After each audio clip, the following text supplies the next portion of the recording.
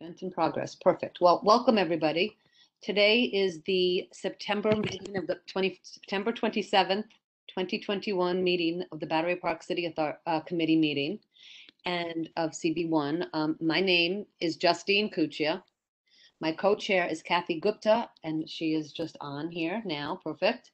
Other members of our committee are in the order they show up on my screen: Eric Flores, Betty Kay, Bob Schneck, Jeff Galloway, Jimmy Sung, Kathy Gupta again, Robin Forrest is a public member, Sarah Cassell, and that is, I believe, our committee at the moment. A couple more people haven't signed on yet, but they might be coming in a little bit late. Anyway, I welcome everybody. We had a packed agenda.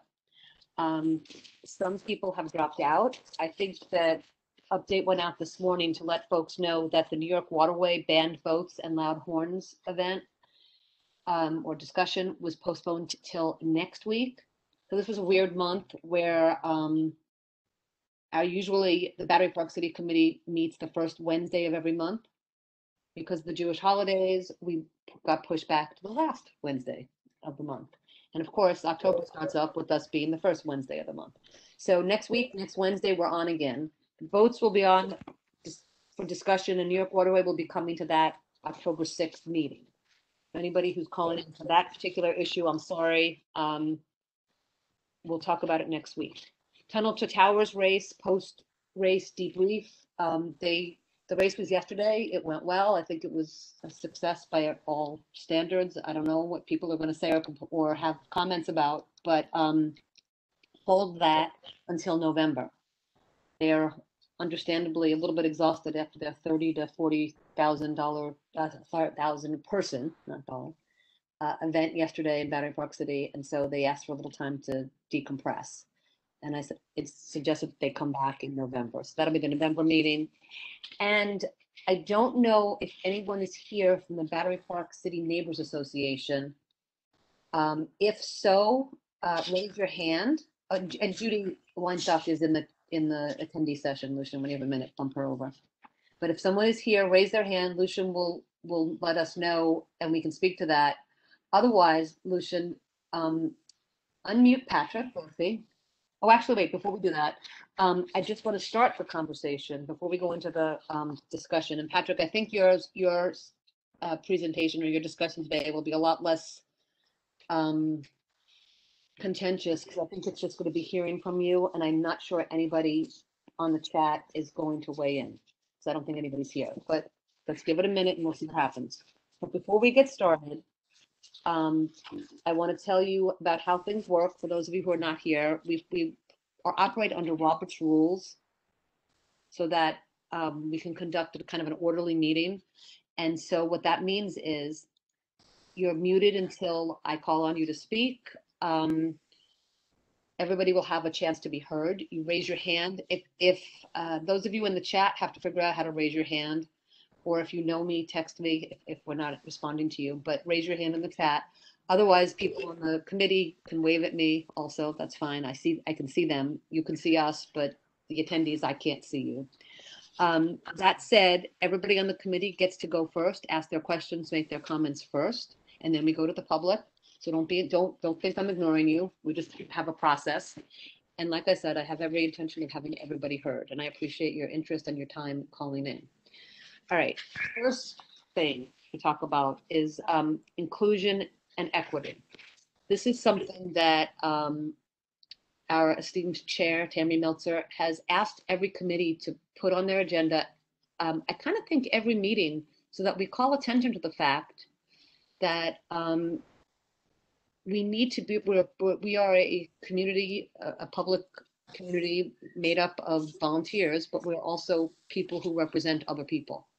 And I think we always have to be aware of who our constituents are, who our community is. And everything we talk about today, I really am going to ask that we look at and think about in the back of our mind, who is it that each issue is addressing? Who is it in the community that's being affected by what we're talking about? And I think we all need to take a step back and be open to the fact that somebody might want to raise their hand and say, what about me? You know, you're looking at it from your perspective, and your perspective is great, but I have a different perspective, and we need to make room in our meetings for that to happen. I honestly am not quite sure how to do that except to listen. So I'm open to, on the committee, anybody has any different ideas or any suggestions. Something that Betty sent to me that she has done with her transportation committee. She had questions where you kind of look through a lens of how different groups might be affected, how barriers to inclusions could be minimized, whatever project or request we're talking about. So to me, what comes to mind is security. Who are we trying to protect? What group are we trying to look out for? And if, in fact, we're looking out for one group and there's another group on the other side, are they part of our community? Are they people we have to look at too? And I mean, I think the answer is yes. But how do we engage them? If they're not here, how do we engage them to come forward? And how do we look at a more holistic view? Because Battery Park City is kind of like a microcosm. And you know, we have issues here that touch upon so many different things, but we also have our governing body being the Battery Park City Authority. So a lot of stuff that might be picked up in different committees within Community Board 1 sometimes get touched on here too. But I'm opening it up before we start and before we call Patrick to speak. Does anybody have anything to add, and any other different ideas about how we can look through and address equity and inclusion? Eric, go ahead. I guess I just have a starter question for anyone who's complaining that they're not being included.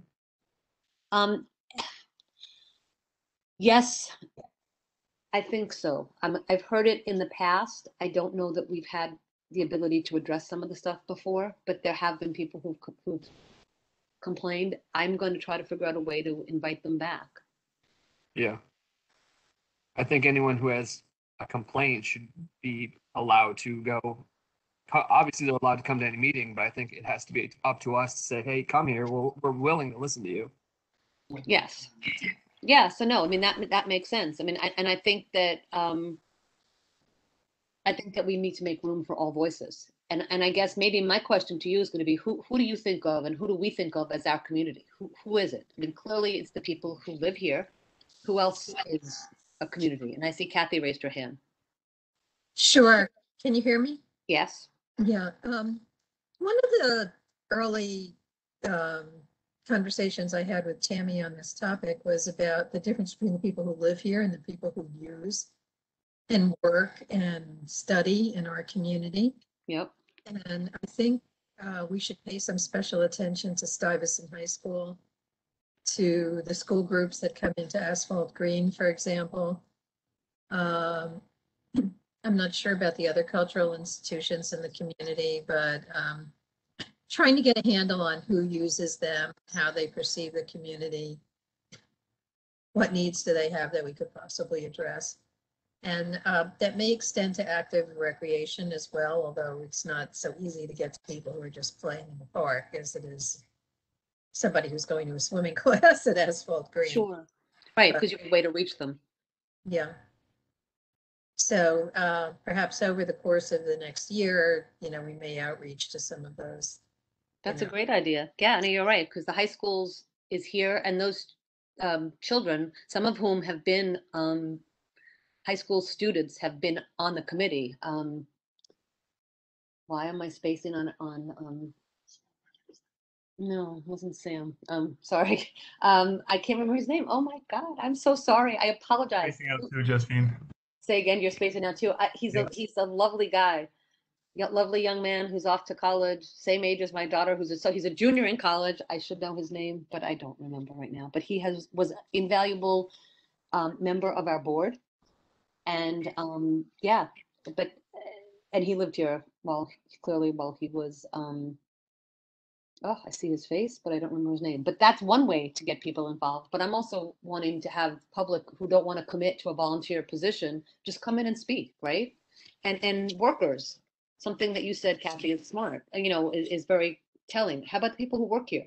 the doormen, Sure. the grocery store workers, the Brookfield workers, if they're so inclined. In years past, Dry cleaners. yeah, the dry, right, exactly. Think of a restaurant owners, people who might want to come forward. I know there was a conversation that you and I had to try to invite some of the owners to come back and say, how are you faring in COVID? That would be a conversation. But anybody else? I mean, that's great. Thank you. Anybody else have any ideas or want to say something?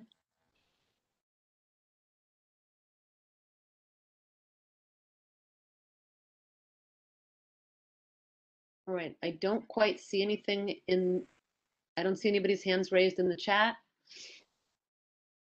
And if you're on the board here and I'm missing you, just talk because I don't see anybody say anything.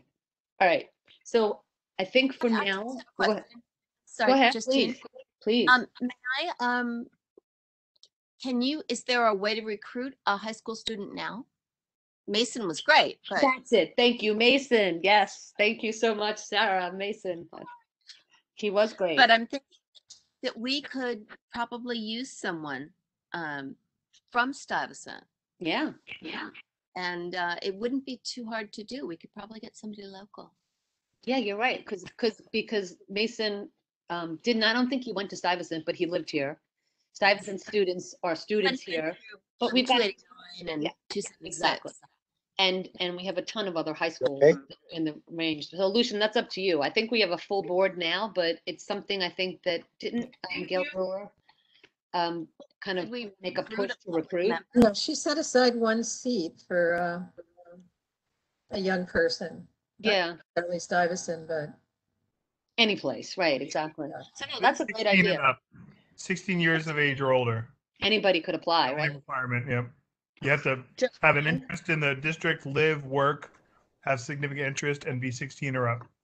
And 16 or up. So it's not that people are barred. Any of the people we talked about, they're not barred from joining. It's just, I don't think they know they can, nor do they know, maybe they want to. I don't know. But I also see Betty Kay and then Jeff Galloway. And then Robin. Go ahead, Betty. You first. I think people are just looking at this way too narrowly. Okay. The whole bit of inviting people, such as having a student nobody speaks for a whole population. I don't speak for all disabled, although clearly I have a disability. The issue is people have to go out and talk to community members. I can tell you that a lot of the disabled that I've met around the community, some live in the community, some come here by bus specifically because they like to use the parks. Because Okay. they like to come and go to Brookfield Place. And so I chat with them about the coming and going, and that's how I found out that's why they like to come here. It's much more accessible in their own neighborhoods. People have to go out and talk to the vulnerable populations to get a diversity of opinions, even within those groups. So whether we have plenty of people who can represent the elders, we know our neighbors and other people. So it's looking at the different age groups. It's really anticipating who would be impacted and what would that impact be and how could we potentially minimize that to equalize a bit. And that's why I have worked on this for so long with disability. The real issue is inclusion. It's not just discrimination. Because a lot of people are excluded for reasons you don't think of. Correct. Which is why, for instance, on the resiliency projects, they were very key to me because I can see barriers that other people don't really pay attention to because they can just climb the stair. Right. No, that makes sense. So I think people have to look more broadly as to who are the vulnerable groups and how do we include questioning every decision made? How would different groups be affected by this? And then talk to neighbors and other people who could be in those groups. I think that's great. That's wonderful. Yeah, and it's a challenge, and this is a call to action for us, right? To reach out. Thank you, Betty. Jeff. Yeah, I just wanted to add some kind of confounding thoughts. I don't have any solution to them. I believe the city charter defines the community board constituency and the ability of people to serve on the community board as the people who live or work in the district. And there are, in pre-COVID times and presumably in post-COVID times, probably more people who work here than live here. Yes. And we need to keep them in mind. Keep them in mind is all I can say, because Yeah. I don't have an easy solution. But it's not just the people that work in the dry cleaners. It's the hundreds of Correct. people that work at Goldman Sachs and American Yes. Express and Mhm. wherever else that work down here. So that's one confounding thought. I have no solution, but just No, I agree with you. Workers. Yep. And as we know, much of what is put into design thought in our area, whether it's transportation or otherwise, is designed to get those workers in and out and comfortably and be comfortable while they are here. Now, over the years, I've both lived and worked in this area. I've worked here longer than I've lived here, and I've lived here 30 something, almost 40 years, 39 years I've lived here. So that's one confounding thought. The other is on the high school. First of all, there's more than one high school. I mean, there's only one high school in Battery Park City, Correct. but But there's more than one high school in Yeah. CB1. There are several high schools in CB1 serving a whole range of demographics. One thing in my younger days on the community board, I still had young children, and I was heavily involved with the athletic facilities and active recreation in Battery Park City, and coached Little League and so forth. And one thing I know from that experience, and it certainly hasn't changed over time, is that we are way over, have always been way over capacity in our active recreation facilities from residents alone. correct. People are turned away from soccer. People are turned away from Little League simply because we have no place for them to play. And that's not even counting the unstructured play and everything else. And I recall in the olden days conversations with people who worked for the authority or the conservancy that managed the ball fields, that they had basically had a almost zero tolerance policy towards Stuyvesant in terms of demands on the recreational facilities. Huh. On the theory that you let a high school loose on recreational facilities and they can take it all themselves. And so Stuyvesant has historically basically never played. Maybe in recent years they have, but I don't believe they have even in recent years played on the ball fields and haven't really been eligible to play on the ball fields. Their football team and whatnot played up at Pier 40. I raise that as, once again, a confounding factor. I don't have a solution for it. Is it right or is it wrong to prohibit the high schools from using the athletic facilities?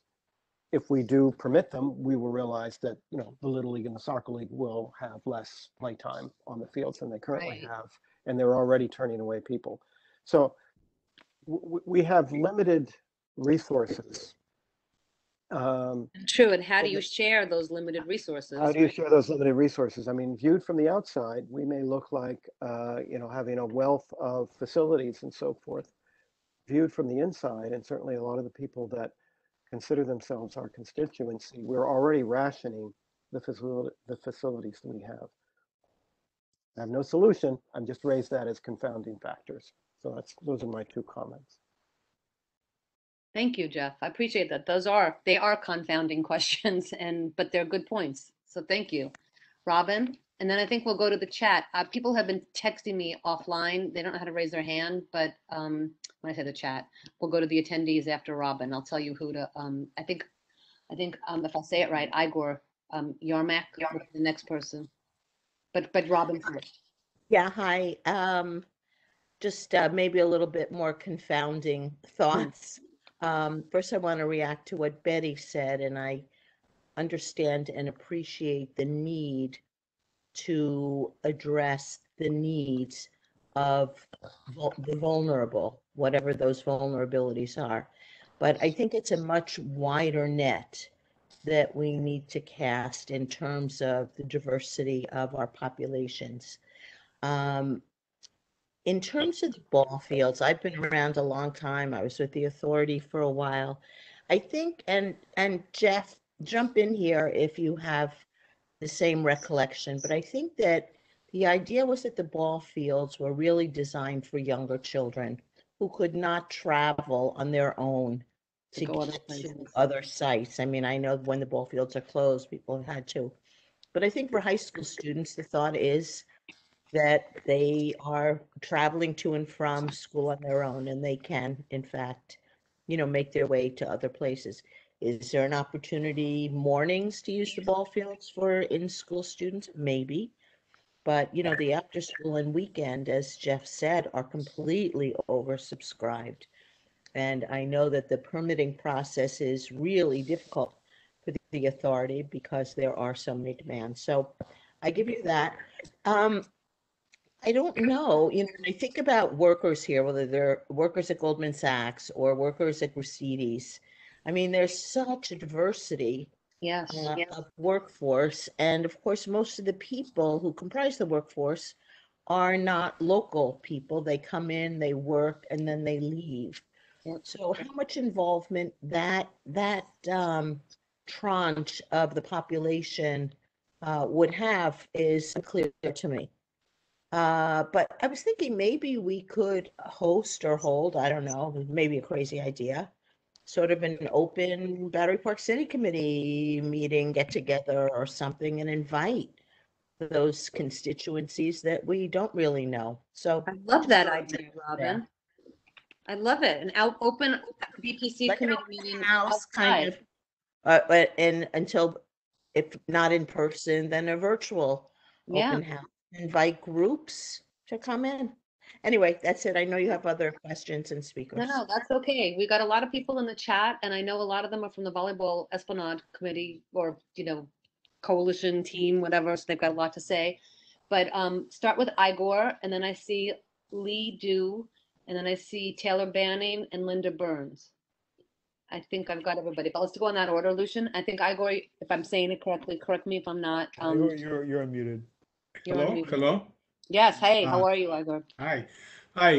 My name is Igor Yarmak, Excuse me. and I am an IT and financial service professional and a long-time Battery Park City resident and property owner.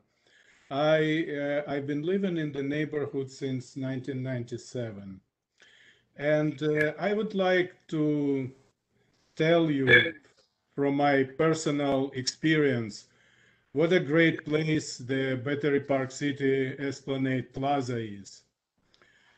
And there are very few volleyball sites in the city. Most of them are for people who are already good volleyball players. But the group that regularly plays volleyball here is a very unique group. There are people of all ages, races, sexes, sexual orientation, skill level. And who are those players? I'm in my 60s, almost never played volleyball before. If you don't count, of course, playing some beach volleyball in a Costa Rica resort for a few days. And I was gladly accepted as one of regulars in this group. And I saw so many times when people just stopped by and after seeing what fun everybody had, asked if they can play, and no one has ever been rejected. And there is no other place where I could meet all these people and have so much fun playing volleyball and socializing with them. And I would say in a way it is a model of what New York City is. A diverse place where everybody is accepted. And although it's often referred to as a volleyball court, Esplanade Plaza is much more than that. It is a gathering spot for residents, office workers, visitors. Examples of popular Battery Park City Park sponsors events held there include folk and swing dancing, concerts, religious gathering, community groups and New York City nonprofit groups use the space from May into October for events such as charity, run walk events, voting related events, you name it, like dogs, Halloween costume parade, etc. And it has been the home for many years of the Battery Park City Block Party, which will resume again in 2022 after the pandemic. In winter, the plaza is one of the largest snow play areas in Lower Manhattan, where most of the lawns in BPC are closed.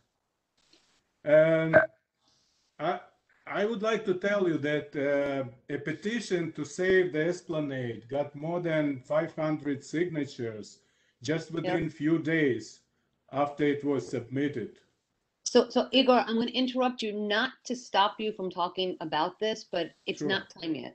I didn't bring this up as a we have something, we want to finish the inclusion and equity first, but you raised some really important points. And I guess what I'm going to ask is hold on to that thought because you've just said so much important information. I thank you. Please hang on the call with us and listen to the rest of it because what I really want to hear right now and what we're talking about right now is how we can incorporate. So with everything you just said is actually really important because how do we incorporate inclusion and diversity into the volleyball courts and the Esplanade? And that's a great information. I'm not there yet. So what I'm going to ask is if Lee Du is going to talk about inclusion and equity and people to be bringing in, I'm calling on you now. So unmute. But if you want to talk about the Esplanade, wait, and volleyball team and place, wait, because I'm going to call on you in about 10 minutes or less. So Lee, go ahead. Okay.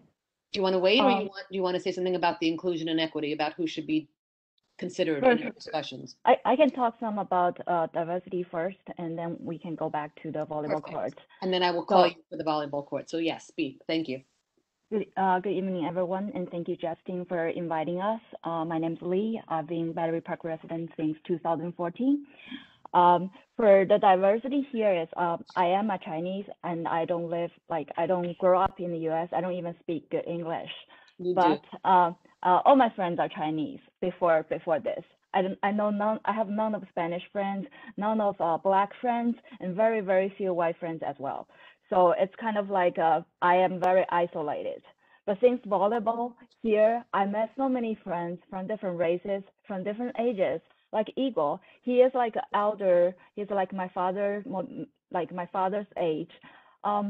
I'll be so happy to play with my father because my father was in China and then we haven't met each other for very long. But like here, I can play with all age of people in my father's age or in my brother, younger sister's age and all races of people. I have never met so many friends in so much different background. They all like similar to me, like go to college, graduate school, and work in the like financial or tech industry. I've never met so many people. They're coming from all different colorful worlds. So this is like largely widen my world and getting to know each other. I think it's greatly increased my like it opened my world to all different kinds of people. And I feel I know better than before. And I have more sympathy to other people and more compassion. And I am so glad the joy we had together here in Esplanade. Lee, thank you for sharing that. I appreciate it. Maybe Taylor Banning next, but Taylor, again, not the volleyball court. Tell me about diversity and inclusion and about who else is part of this community. Because clearly Lee has shared that volleyball players are part of her community, as well as living here since for a long time. But go ahead, Taylor. You're unmuted. But I can't hear you. Oh, you can't hear me. Now a little bit better. Now, go ahead, try it again. Talk into this. You're very low, Taylor. Can you hear me now? Yeah, but yes. Yell? Okay. Well, I don't know why you can't hear me. I'm actually at the volleyball court and you're on like Bluetooth speakers projected onto the whole Esplanade. So Oh, go God. meeting. Battery Park City is listening to your whole meeting on diversity and equity. So great job. We're excited to have this conversation. And a lot of things were said that were really important already, but I just want to add that we have so many people who work in our community that are also members of this community board. So many what? We Workers. couldn't hear you. Workers. Can you hear me? Yeah. Workers of all types, not just office workers. So often their voices are unheard at boards, by the residents, and that needs to change as soon as possible. I know the city council is starting to talk about important things for delivery workers that they've been asking for over a year, especially like access to bathrooms and many other access to fair pay, and actually access to their tips that we think is, that aren't ending up in their pockets as we hope they would. A lot of things to talk about, but so much of our essential workers who work in our community has kept this community running.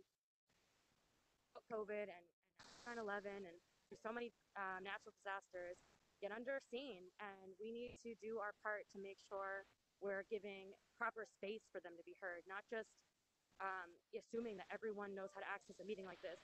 There's almost 300 people that I'm at least in contact with around this volleyball thing, and it has been so hard to like spread the word.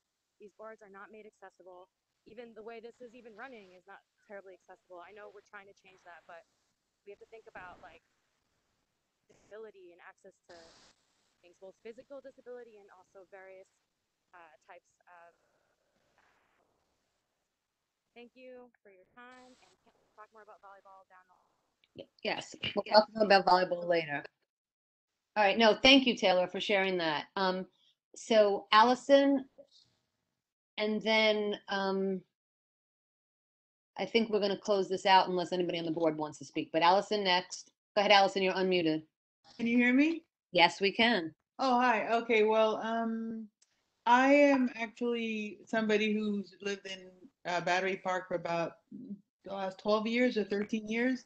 And I'm actually somebody that's used all the sporting facilities. Like I've used the ball field, I've used the volleyball court more often in the last couple of years, the volleyball courts. And I do want to speak when it's time to talk about the volleyball courts, but I also think that to what Lee said, that it's given me an opportunity to just be down there and be a part of a group that I never would be a part of. And not just because it's a court, it's like it's actually creating the diversity and inclusion. So it's really interesting that it's like, oh, there it is. It's right there. So I just think it's really important to find ways of I don't know, inviting the New York City, because New York City by itself is very diverse unless you go to like, certain spots, but the city itself is very diverse. So inviting them into the community in ways of like maybe hosting events or, things like that that are of interest to people of different demographics. Instead of just because I get a newsletter that says this is what's happening in Battery Park, so it's possible to have that newsletter go out to the wider city so that other people that aren't necessarily just in Battery Park and the workers too, if they got the newsletter, they could also participate. So that's it. Thank you. No, thank you so much, Allison. In response to that, I think that the newsletter gets sent out by the authority to anybody who signs up for it. Just like the broadsheet is a paper that's for the local paper that goes out to anybody that signs up or goes for it. So that's one thing. So spreading the word to ask people to sign up for it. Community board too. We have a monthly or weekly, or Lucian could tell me, a regular newsletter that goes out. So we do put information out there, but part of it is with everything else, you have to touch it. You have to reach out for it. I mean, I know that both groups have Twitter, they have all sorts of stuff. So anyhow, but yes, your point is well taken, Allison. And the other side of the coin is, I'm going to throw this out, and this is going to be very unpopular, but limited resources. I don't know if it was Jeff that said that, or Betty, or somebody, but there's another side of the coin too, that is limited resources. And so inviting everybody to come into this particular space. Everybody will be too much, but you also don't want to exclude anybody. But I throw it out there. All right, I'm going to shut down inclusion and equity discussion for now, and we're going to move on to ask. And that inclusion and equity, I think I'm shutting it down as a topic, but that is something that's supposed to permeate our whole meeting. So whenever it ever comes up, help me do better with it all is what I'm asking. Everybody on this call, and I invite all you new people who have called in tonight to call in every month, because stuff, every single one of you who spoke lives in Battery Park City. And I don't know that I've recognized any of your faces from this call. I have played volleyball with you, and I can attest the fact that you are very inclusive, because letting me play is very inclusive. But there's more to this neighborhood, and this neighborhood needs your input and your voices. But let's go on and move the discussion to the Allied Ambassador of Contract Expectations. So I think that we talked a long time about diversity and inclusion. I think, Patrick, if nobody is going to push back on you, I would love to wrap up both your contract expectations and the security update in 15 minutes, but you tell me. I'm not going to cut you short if you've got more to say. And I think if you're in the regular chat, you can unmute yourself. Yes, I just unmuted myself. No, Sure. I'm okay with that. I mean, what was the contract expectations discussion when you brought that up? What did you want to discuss? Well, And I'm sorry, Justine, I could yeah, help me out slow with it. that. Thank you, because No, it's completely okay. And the conversation you just had too, I'll chime in when it's time for my report. But kudos to you all for having that conversation, because I know it's not easy and it's kind of intractable sometimes, and there are various competing priorities. But the right conversation to be having. So kudos to you for that. Who am I to say kudos? But I think it's the right thing to do. So Pat, we had discussed this a little bit, and Justine, maybe it makes sense. One of the things that we had discussed in the past, and this was at kind of some of the discussions that grew out of the community board conversations some years ago, was the want to have SPOs, or what we call special patrol officers, come out of the Allied contract, and there was a renewal that went through a few years ago to extend the contract. They've now been on the ground since the end of 2015 here in Battery Park City. Patrick and I have had the pleasure of being at, and I think Patrick longer than I have, but since I joined the authority in April 2016, every month for over 5 years, we're with you all discussing items of concern and quality of life with the committee. One of the things that grew out of that, as we said, was special patrol officers, which is the ability for certain of the ambassadors that are on the ground to issue summonses for certain parks violations, and God forbid if they need to make an arrest, although that's never the goal. Right. Or issue summons for that is. And we have 4 now, or more than 4? I don't remember. Well, so what I'm going to let Patrick do, if it's okay with you all, is I'll kind of let him update you on where we are at the SPO process. And then the good news is, as we continue to, knock on wood, come out of the pandemic, we are now being able to process some more applications for additional SPOs to join, which I know was one of the expectations the community board had when we talked about renewing the contract. So maybe that's a good jumping point for Pat, and go from there. Okay, I have 2 supervisors. They're attending the CONY course for SPOs, and that course is coming to an end. So after I get their certificates, I'll submit them to the police department. Their background check has already gone through with the police department, so the police department had already cleared them before attending. So I was able to do that during the pandemic. So not to slow down the process any more slower than it already has been because of this. So as soon as police department gets that the certificates, then when they go to do the sworn in ceremony, they'll be sworn in on the next ceremony, and they'll be able to go and write tickets based on the the summonsable offenses that have been put forward. Okay, dealing with, dogs off leash, smoking and stuff like that. So that's where we are with that. So that'll put us up, right now we have 3. So that'll put us up to 5. Okay. Okay, Yep. That's good to know. Thank you. Because yes, we did ask for that. I don't think anybody on this call is representing the Battery Park City Neighbors Association, which is unfortunate because I think they had said what I was told, which is why I scheduled this. And Patrick, I thank you for coming in, and Nick, I thank you for being prepared to talk about all this stuff. What I was told was that there were some emails exchanged and some complaints about dogs and non-enforcement and no signs. So I guess the one thing that I would two things I would bring up, because the folks that are having the issues need to come in and speak for themselves. So I'm not going to go there.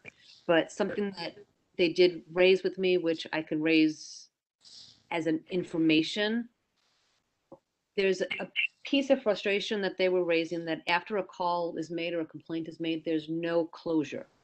And I don't know what your procedure, you don't have to answer me now if you don't have an answer, but maybe next month we could just talk about that, what the procedures are. So if I complain and I say, oh my gosh, somebody got hurt outside, or some dog was on the lawn and I want you to get them off the lawn, there's no follow-up to the person who called, if in fact they gave you their number to call them back to follow right. up. I can speak to some of that, because there has been at least one individual that has been sending pictures and that stuff, and a lot of times his pictures are old. Yes. Okay. So in dealing with that issue, and myself and Nick went and did a conference call with the individual, and we spoke to him. There's certain people that believe that once a dog is on the lawn that you can give him a ticket. That's not the case. That law does not exist in the codes that we have to write a summons. Okay, and that's what this person firmly believes. The other thing is that, there's a large number of people in this community that have dogs that are service dogs. So, once we're told that they're a service dog, that's it. That's the end of the conversation. It's have a nice day, enjoy the park. It's a service dog. The dog is supposed to be with you. Yeah. Okay. So, unfortunately, people that do have these service dogs, they don't have the dog wearing the vest. Okay, which would let everybody know who's observing that they're a service dog. Okay. Right. There is 1 or 2 people that actually do have the dogs wearing the vest that are out there, but most of them do not. I guess they don't want the stigma of it. Who knows? Whatever their personal reason is for it. But, and they're entitled to it. So a lot of times if they're sitting on a blanket, the safety ambassador will ask them, well, can you have the dog sit on the blanket with them?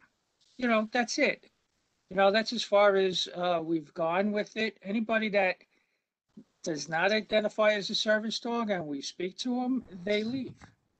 Okay, and believe it or not, some of the people that do not realize, and they do have a service dog, and we tell them, well, the dog's not allowed on the grass, and they say, oh, it's a service dog. They leave anyway, realizing that the dog's not supposed to be on the grass. But not everyone does that. And with the pandemic, more and more people wanted to use the lawn. Yes. And more people went out and got themselves dogs in this community during the pandemic. They really did. So, Yes. It's a bit of a perfect storm happening where we've got, again, it's about limited resources and lots of people wanting to use the same space for different uses. So I hear you. I guess what I would say back is, let's just keep it going. And I'm not, all I can do is say that maybe sometimes people knowing that, okay, these dogs are service dogs, and tell the person that we can't do anything because they're service dogs and they can go where they want. And then of course, what your masters may or may not do, but again, everybody in this world doesn't like, no one likes to be told what to do, but even the service dogs shouldn't be allowed to poo and pee on the grass. They can sit on the grass, right? But they shouldn't be pooing and peeing because children play there, people walk there, people lie there. And you know, you would like people to have consideration for their neighbors. Right, I agree. I mean, there was even the other day, there was a loose dog running around down around Wagner Park where we ended up grabbing the loose dog. The dog did have a leash. Oh, wow. Okay, and Yeah, the just dog got away from its owner. So we ended up trying to find the owner and at the end having to have animal rescue come and try and, you know, find the owner. And it was put out there on social media, you know, with a picture of the dog, what we had before it went to, you know. But that's So it's always a challenge. Yeah. Yeah, it's That a was challenge. I'm hoping that there's dog just- got back to its owner because I get scared that if they go into the system. Well, it was a really nice dog, friendly, Really and sweet. you know. Yeah. Justine, to give you an idea of kind of, you guys all know this based on your kind of careers on the other side, the civilian side of what you do, or the non-community board side. But this was really an interesting example of kind of government as it happens. I was making some scrambled eggs, and I saw on Twitter that we had been mentioned by someone who was saying, "Hey, there's a dog loose, and I don't know who to call." I call 311. They send me to the police. The police send me back to 311. But thank goodness Battery Park City's there. And I said, "Oh, goodness gracious, I want to make sure that we're living up to the expectation." And then no sooner do I see that tweet than I get an email from Pat's team saying, "Hey, there's a dog. We were able to corral it." Okay. Which was really like the talk about the perfect storm, but in a good way. But So we were able to get the dog, get it to Animal Care and Control, who was then going to try to identify the owner, provided the animal was chipped. And then we were able to reply on social media saying, yes, we can confirm that we did safely corral the dog and that it's on its way safely to be reunited with its owner. So really a nice way to start a Sunday, although it started a little harried. Yeah. And I mean, yeah, you know, Pat and his team are, you know, we're doing okay. Paying attention. We're doing okay. So I guess what I'm going to ask is just what's the stat? Did we ever find the owner, or you don't know? But can we find out? Because I'm scared with animal control. You know, let me check. I'll do some research. I'll Thank see. you. I'll do some research and see if we get Animal Care Control and see. I mean, only because I don't know who are kill shelters and who are not. That's where I'm going with this. Right. And if the dog is a nice dog and gets readopted because something happened to the owner and it's gone, okay. Yeah, but I mean, if hate it's got a for it leash to and it's got ID, I would imagine that it would. I mean, I don't know what the percentage reunification rate is, but I would have to imagine it's pretty high. If there's a leash and there's something, yeah, if there's some sort of a tag on it. Believe me, the supervisor walked around to all the building doormen down there with the dog, trying to find out if it was somebody, or even if the doorman recognized the dog, because he was like, the dog's really a nice dog. Wow. So, Well, yeah, Nick, that's what I'm going to ask you to do, just for the sake of just follow up. Yeah. Thank you. I'll find out. I'll see what I can find. And the other thing I would add briefly, Justine, is I sent it over to Lucian, and Lucian, being as quick and wonderful as he is, has already put it out on the chat. But what we have, both in hard copy and on our website, when we tweet it out periodically, we tag the community board. We put together this little kind of "It's a Dog's Life in BPD" trifold, which explains kind of some of the rules and regulations around dogs, in addition to detailing 3 different dog runs we have and some of the kind of the fun features we have for them. We also try to kind of reemphasize, and sometimes that's the key. You just keep saying it and saying it and saying it, and hopefully by osmosis it kind of seeps in or sinks in. That makes sense. So we have it. So we have it here again, and I could drop some hard copies off to the community board office if you'd like. Sure. And maybe dogs send need to it be to the Battery Park City Neighbors Association. I'm assuming they're complaining, so they're not the ones who are breaking the rules, one would assume. But but one would assume. We had some. So just so we have it for the board, dogs cannot be off leash anywhere in Battery Park City except in one of the 3 dog runs. Of course. Obviously. If you are not in a dog run, you must be leashed at all times. Yep. Okay. However, if you're not in a dog run, you need to be leashed. You still can't be on the grass at any time, leashed or not. Yes. Right? However, if you're a dog, you can be at a hard surface. That makes sense. If you're walking through a park on a hard surface, you can be on it. I'm not going to say you can't be in Rockefeller Park if you're on the hard surface path. Okay. And then the only other kind of nuance there is, yes, but there are certain hard surfaces throughout Battery Park City that are also otherwise designated as pieces of public art. For instance, the Irish Hunger Memorial or South Cove or other areas like that. So what the Trifold aims to do in a kind of playful and simplistic way is to explain all that in plain language so folks can understand that they need to be on leash at all times except in a dog run. And even when they're not in a dog run and they're leashed, they still can't be on the lawn.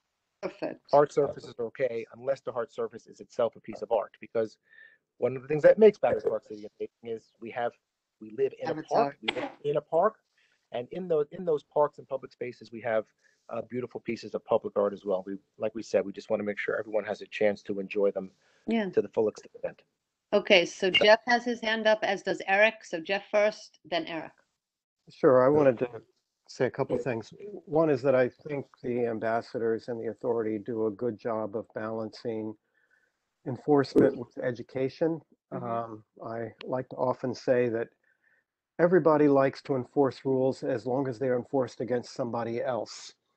Nobody likes rules enforced against themselves. In the past, many years ago, we had issues back when the PEP officers were here. Sometimes they were very good, but sometimes they would have these spouts of zero tolerance, where everybody would end up getting arrested for walking their dog without having a driver's license on them, kind of thing.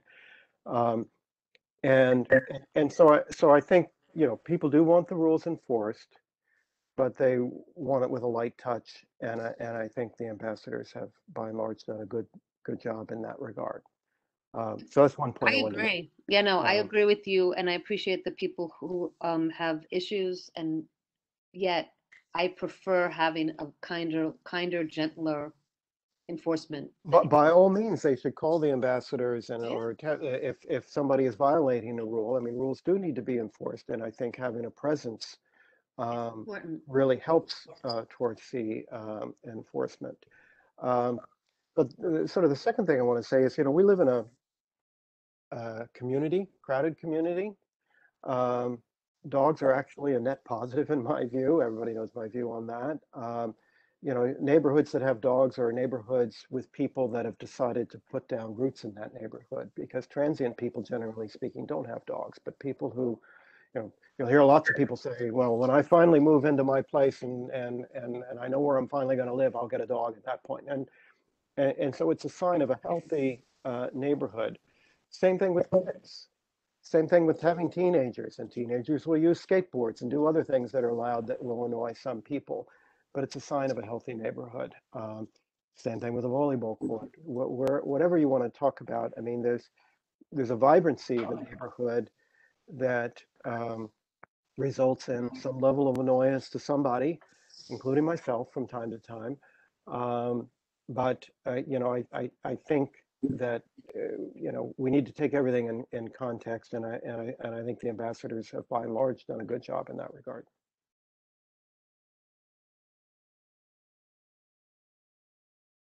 You're muted. Justine, you're muted. Okay, what I just said was I see Eric's hands up, you're next, and then I see Amy K in the chat, so she's next, and then after Amy, she'll be the last one on this topic, and we'll shut it down, and we'll move into the introducing the Esplanade volleyball. So thank you. Go ahead, Eric. Thanks. I have two questions, and they may have been asked and answered already, so I apologize. But what are the rules for dogs in kids parks, like at West Tame or Rockefeller? They're not allowed? I mean, Nick can pipe in, or Patrick can correct me, but no one is allowed on the grass. No dogs are allowed on the grass. So in West Thames Park, on the grass, even though it's AstroTurf, the dogs should not be on the grass. So AstroTurf is considered grass? Yeah, the kids play over there, they lie on it, they roll in it. No, dogs should not be peeing or pooping on the grass. Yes, I'm sorry, Jeff, I should have been clear. Green spaces, meaning grass and or AstroTurf, yeah. Yeah, And I no, guess that the would Like second the have, ball, like the ball fields, for instance, obviously. yeah, the ball fields also is AstroTurf, no dogs. But go ahead. The second question is, if there is a violation, who do we call? What's the number to contact? Put it in the chat, but yeah, thank you. It's you can call the Allied ambassadors, and if you're in West Thames Park, their office is right there, right in 200 Rector, facing the park. But Yeah. if you're not, if you're in Rockefeller, you're not going to walk all the way down. There's a phone number, so Lucian can share that in the chat. Okay, thank you. Yeah, it's No, thank you. 212. It's for the benefit of the group, and Lucian has the email, the phone number, and the physical address, which is 200 Rector Place. The phone number is 212-945-7233. That conveniently spells safe. 212-945-SAFE. There you go. Uh, Remember, I knew it was something that was cute like that, but I That's didn't right. know what it was. Not as cute. What's the not last as four cute as- digits? Not as cute as a dog, but cute. Safe And is it's the last 4 digits, whatever that comes to on a keypad. 7233. 212-945-33. 7233. And they're available Nixon. 24/7. Yeah, 24/7, 365. So you call them up and they will have someone by directly. Thank you, Eric. Okay, Amy, and then you'll shut down this issue. And I know Amy has something to say, so let's listen to her. And Amy, you got it. Lucian, unmute Amy, please. There you go.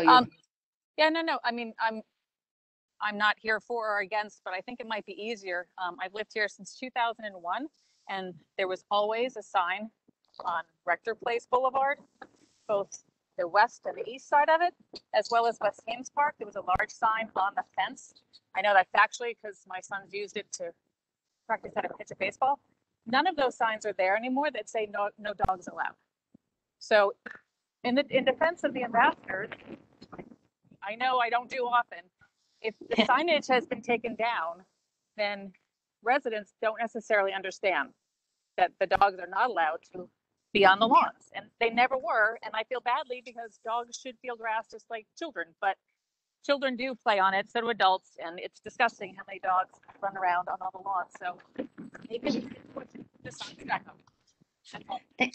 Amy, thank you for saying that, because that I missed that. It was like underneath the bottom of I'm my outside. computer. I just walked by all three of those areas just to confirm because that's what I know factually. Okay. But I wanted to come down and make sure I'm not crazy. None of the signs that have always been there are there anymore.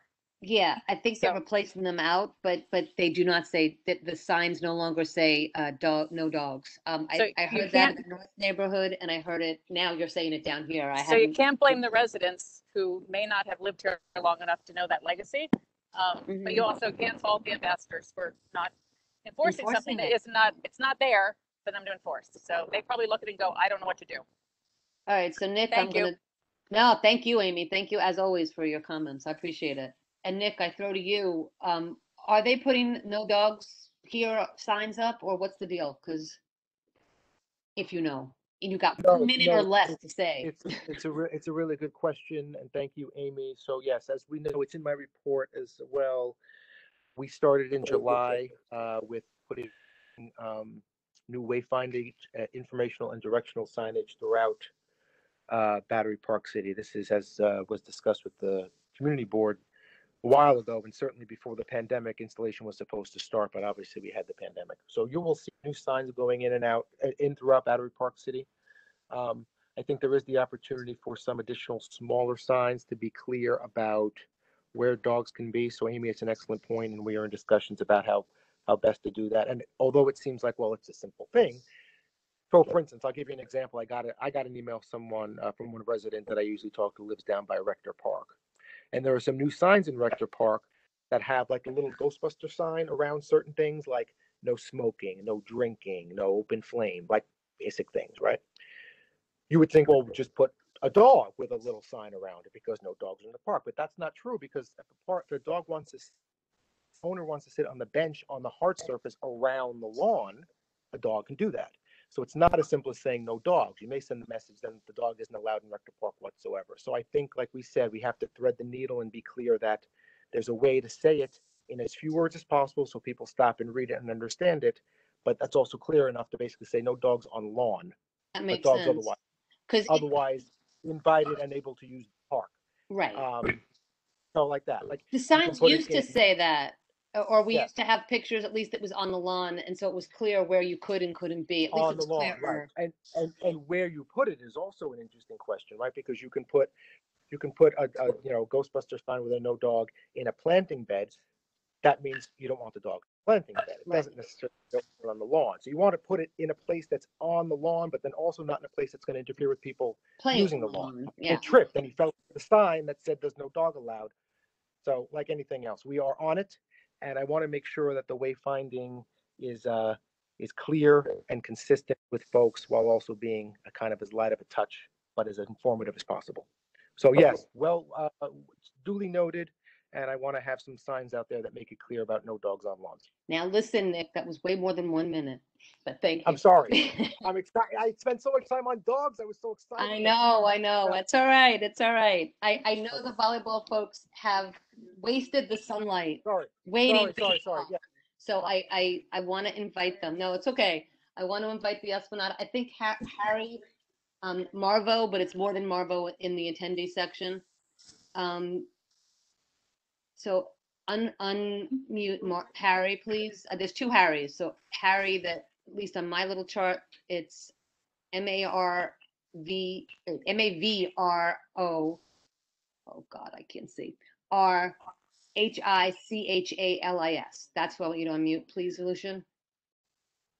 And I think if that's not correct, then Hi, yes, that's correct. I thought so. All right, Harry. Thank you so much. And please, thank you everybody from the volleyball team who are there. I'm sorry I made you stop playing volleyball to wait to be called. Well, but thank you.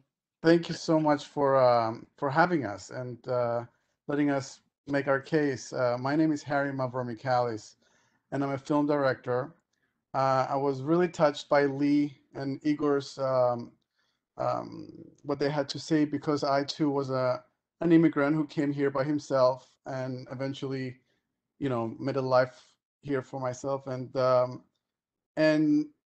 the way that I found the volleyball court was through my bicycle. I'm a long distance cyclist, and I came upon this group, and I remember stopping and watching them and saying, "Oh my God, this is so weird. This is so strange." There's like kids 18 years old, 65-year-olds, men, women, really good players, really bad players, and everybody was laughing and having a great time. And I stood there for an hour till I got the courage to go and say, "Hey, is there any way that I can play with you?" And they said right away, "Yeah, join us." And I've been playing with them ever since. And recently we heard that there's a possibility of turning the Esplanade into a memorial for essential workers. And we just wanted to, we started a petition and an Instagram page, and like Igor said, we got over 500 people on our petition within days. But I wanted to say that volleyball players, right? Pretty much who signed. Volleyball players, people who support our cause. It just we've been sending it everywhere. We just created a little scan that we can actually grab people while we're playing volleyball and get them to sign on the spot. So, we'll be continuing that. But what I wanted to say is that the volleyball court at Esplanade Plaza has become our mental and physical oasis in the midst of the pandemic.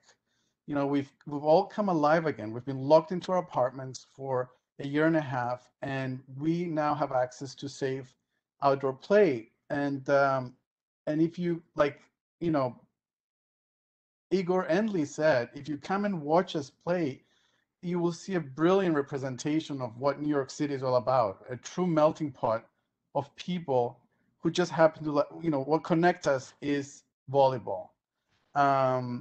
We deeply believe that a monument that honors essential workers is important. It's just that we don't see the logic behind taking Esplanade Plaza and turning it into a mourning site. And why would you take desperately needed open space and turn it into a memorial?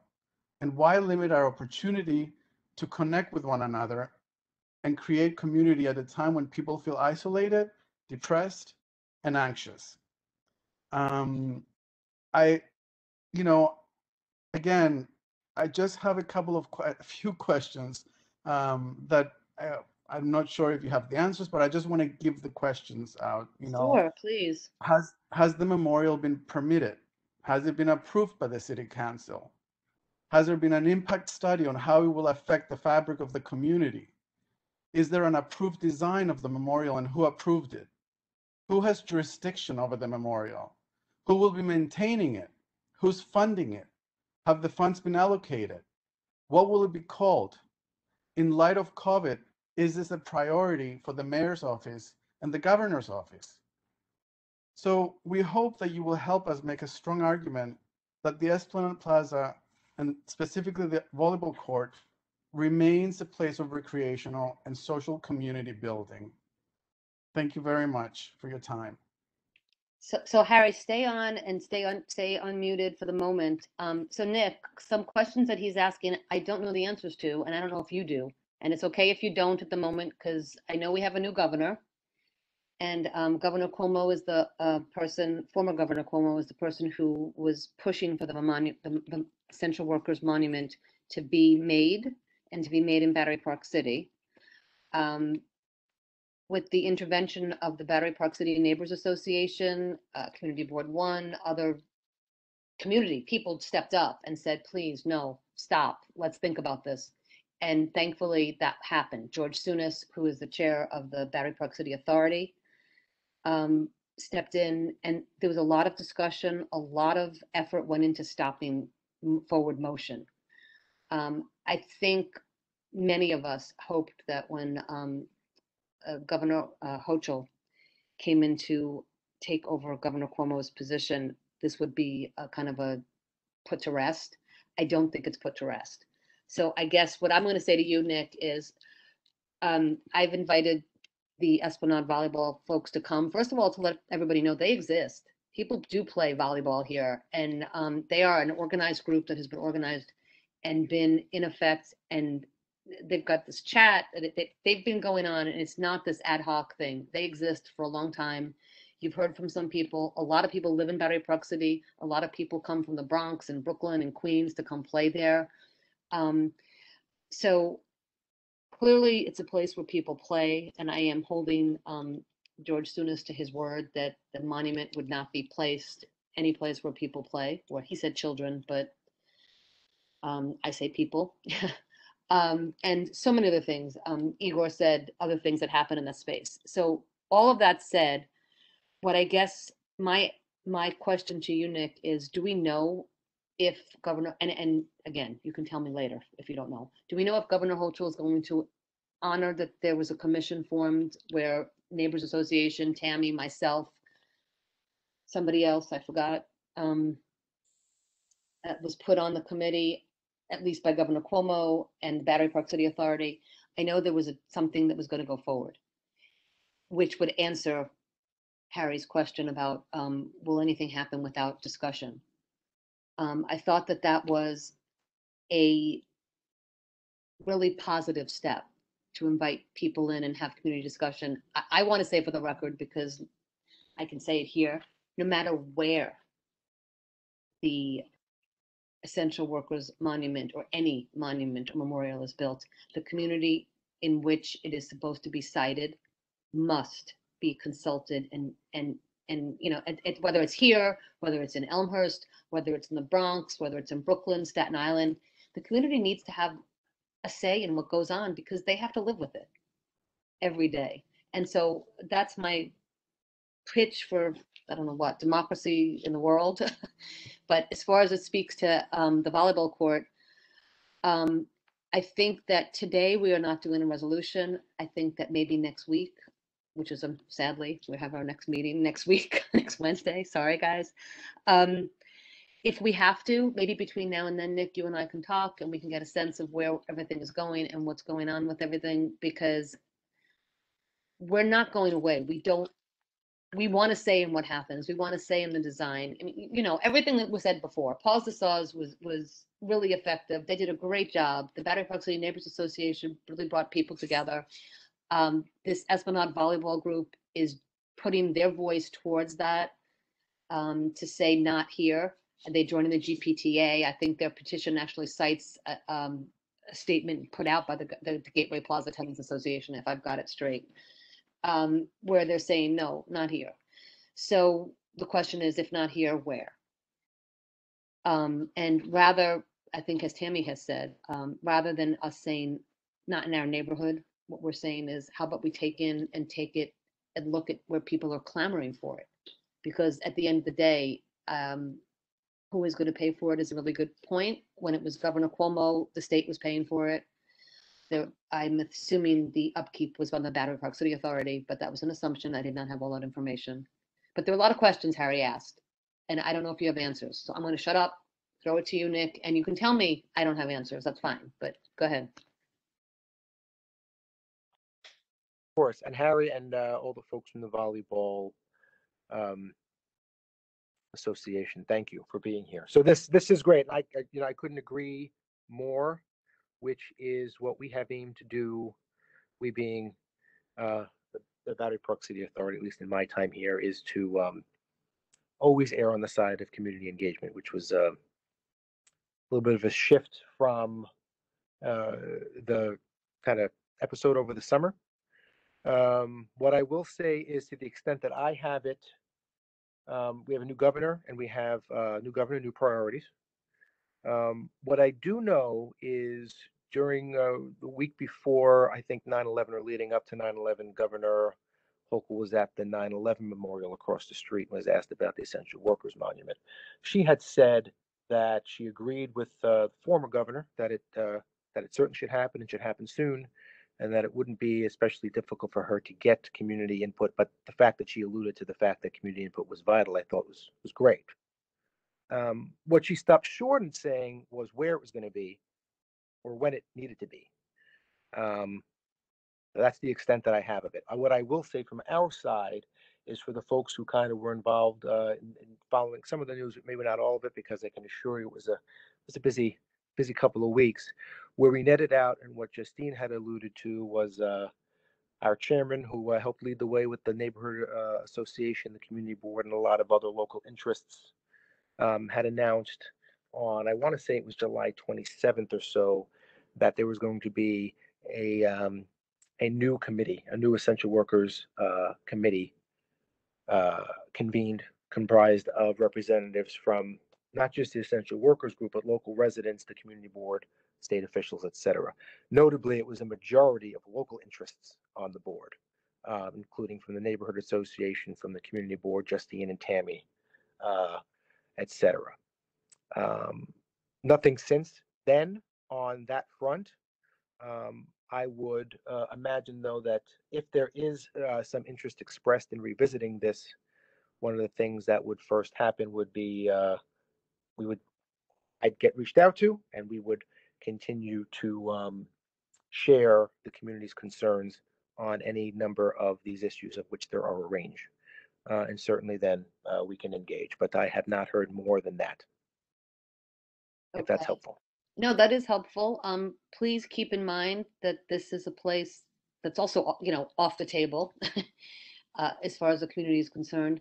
And then I'm going to bring out some, before I call on this, more people in the chat. I'm getting messages here. I see Taylor's hand is raised again. I don't know if Allison is raising her hand again, but Lee is raising her hand again because I cut her short.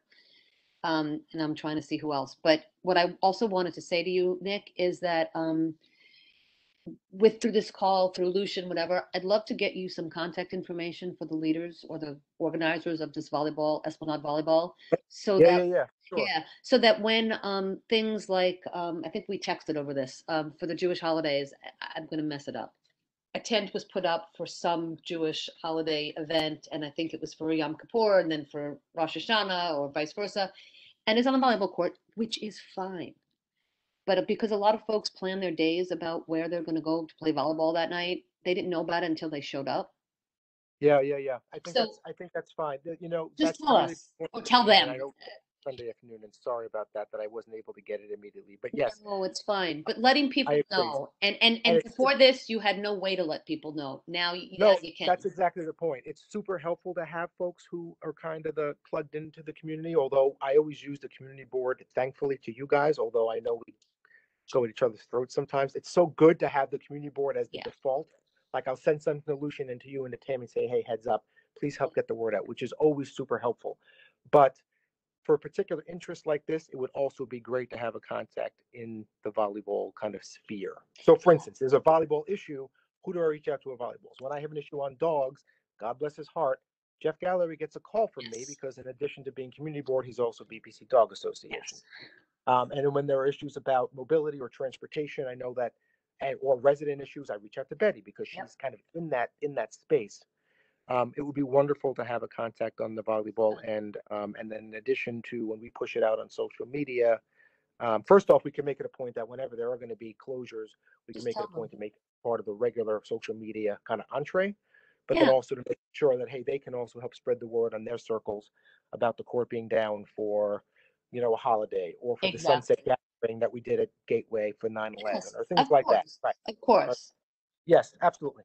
And stuff like that. That's very simple. And then when you guys, if you ever get your dances back, right? There were always the swing dancing and the whatever, salsa dancing. Those were all lovely community events, and they took up the volleyball court, which again, it's fine. They've got other places to go, but not. Yeah, we just want to set. It's nice to know in advance. We want to set expectations so people can plan accordingly. That seems very reasonable to me. And you can. And you can use me as the liaison with the volleyball group. Harry, if you put your email and phone number in the chat, only Lucian will see it, and he could pass that to Nick. Yeah, or just contact me, you know, or Lucian, just give me his information directly, however you want to do it. But yes, Harry, I'll reach out. That's super helpful. Super, super helpful. Thank you. Thank you. Thanks, Nick. I see some people in the chat. Anybody on the board want to say something? Wave at me, unmute yourself and talk. Otherwise, I'm going to go to the chat. All right. Taylor, Allison, Lee, and Amy. I don't know if your hand is still up. Can you hear me? We can hear you. Okay, awesome. I'm here at the volleyball court actually with a bunch of friends. We've been listening to your whole meeting. Great job. Thank you, Community Board 1, Battery Park City Committee. Speakers have been caused.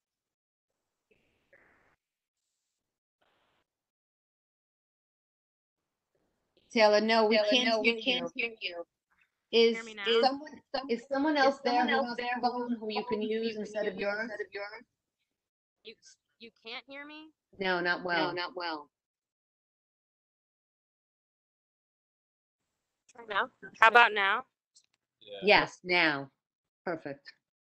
Okay, I disconnected it from the speaker. How about now? Yeah, okay.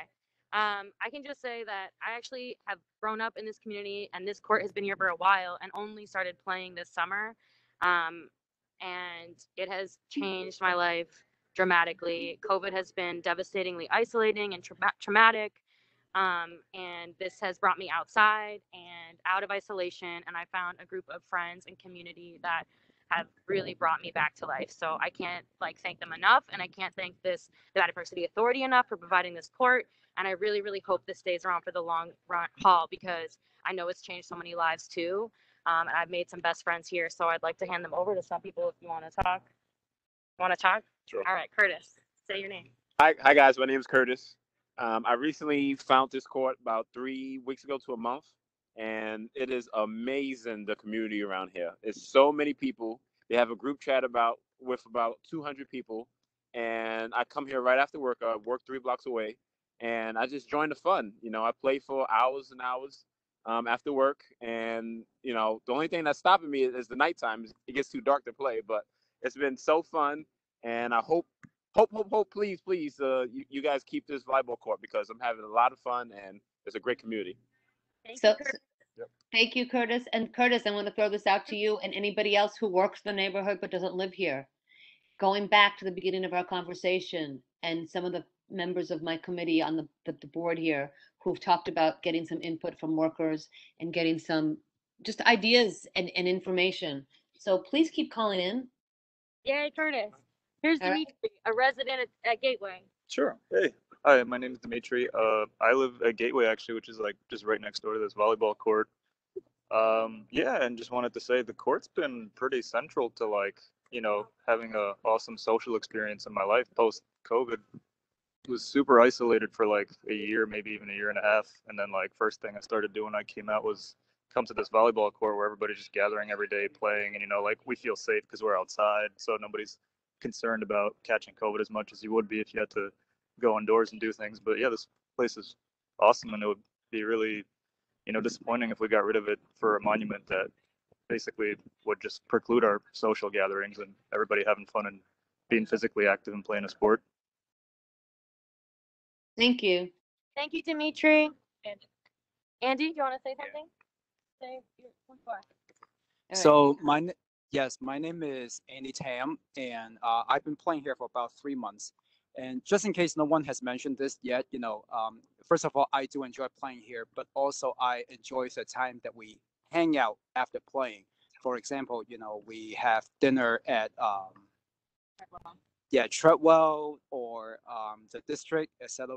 Right? So the view is amazing, and we just enjoy spending the time here, hanging out, and enjoying the view once again, and playing ball. So it has been terrific. I live in Williamsburg, by the way, so I especially made the trip to come down here and see the folks and play. Andy, Gordy, you want to go? you. Gordy doesn't want to go. Pam. All right. One more. One more, and then I'm going to go to Lee because she's texting me. Okay. Hi, my name is Pamela. I actually live in Riverdale, and I commute almost every single day for about an hour and a half to come down here. I am an essential worker. I'm a registered nurse, and I think that this community has given me what many of us have been looking for throughout the height of the pandemic, which is that human connection and feeling that you have a sense of community, feeling happy. And I hope that you guys don't take this away from us, because this is something that brings a lot of people together from a lot of different backgrounds, from a lot of different ages, from a lot of parts of the city. And I think this is a great place that we have here. Thank you. We should name it after Pam, our essential worker. Yes, thank you, Pam. There you go. This is your monument. This is Pam's monument, Pam's court. Woo! All right. Taylor, if we could move on to actually Lee and then Allison. Thank y'all. We've got like, the people here all loving it. So we're here. We're here for the record. Thank you. Thank you so much for being here, and I appreciate it, and I appreciate all you speaking. I just don't want to take up too much time. So if we can unmute Lee do, and then go to Allison and Amy. I'm assuming your hand is still up, and I know Sai also has a hand up. So let's go. Lee, then Allison, then Amy, then Sai. I'll cut it too short because a lot of points I hear my friends from the court are already expressing how lively and how this court is important to them. I just want to bring up a point of many of us. Does anyone know this court has been existing for over 20 years? So today, a friend, Howard Ye, who is also in our volleyball community, he shared an article about his life with this court.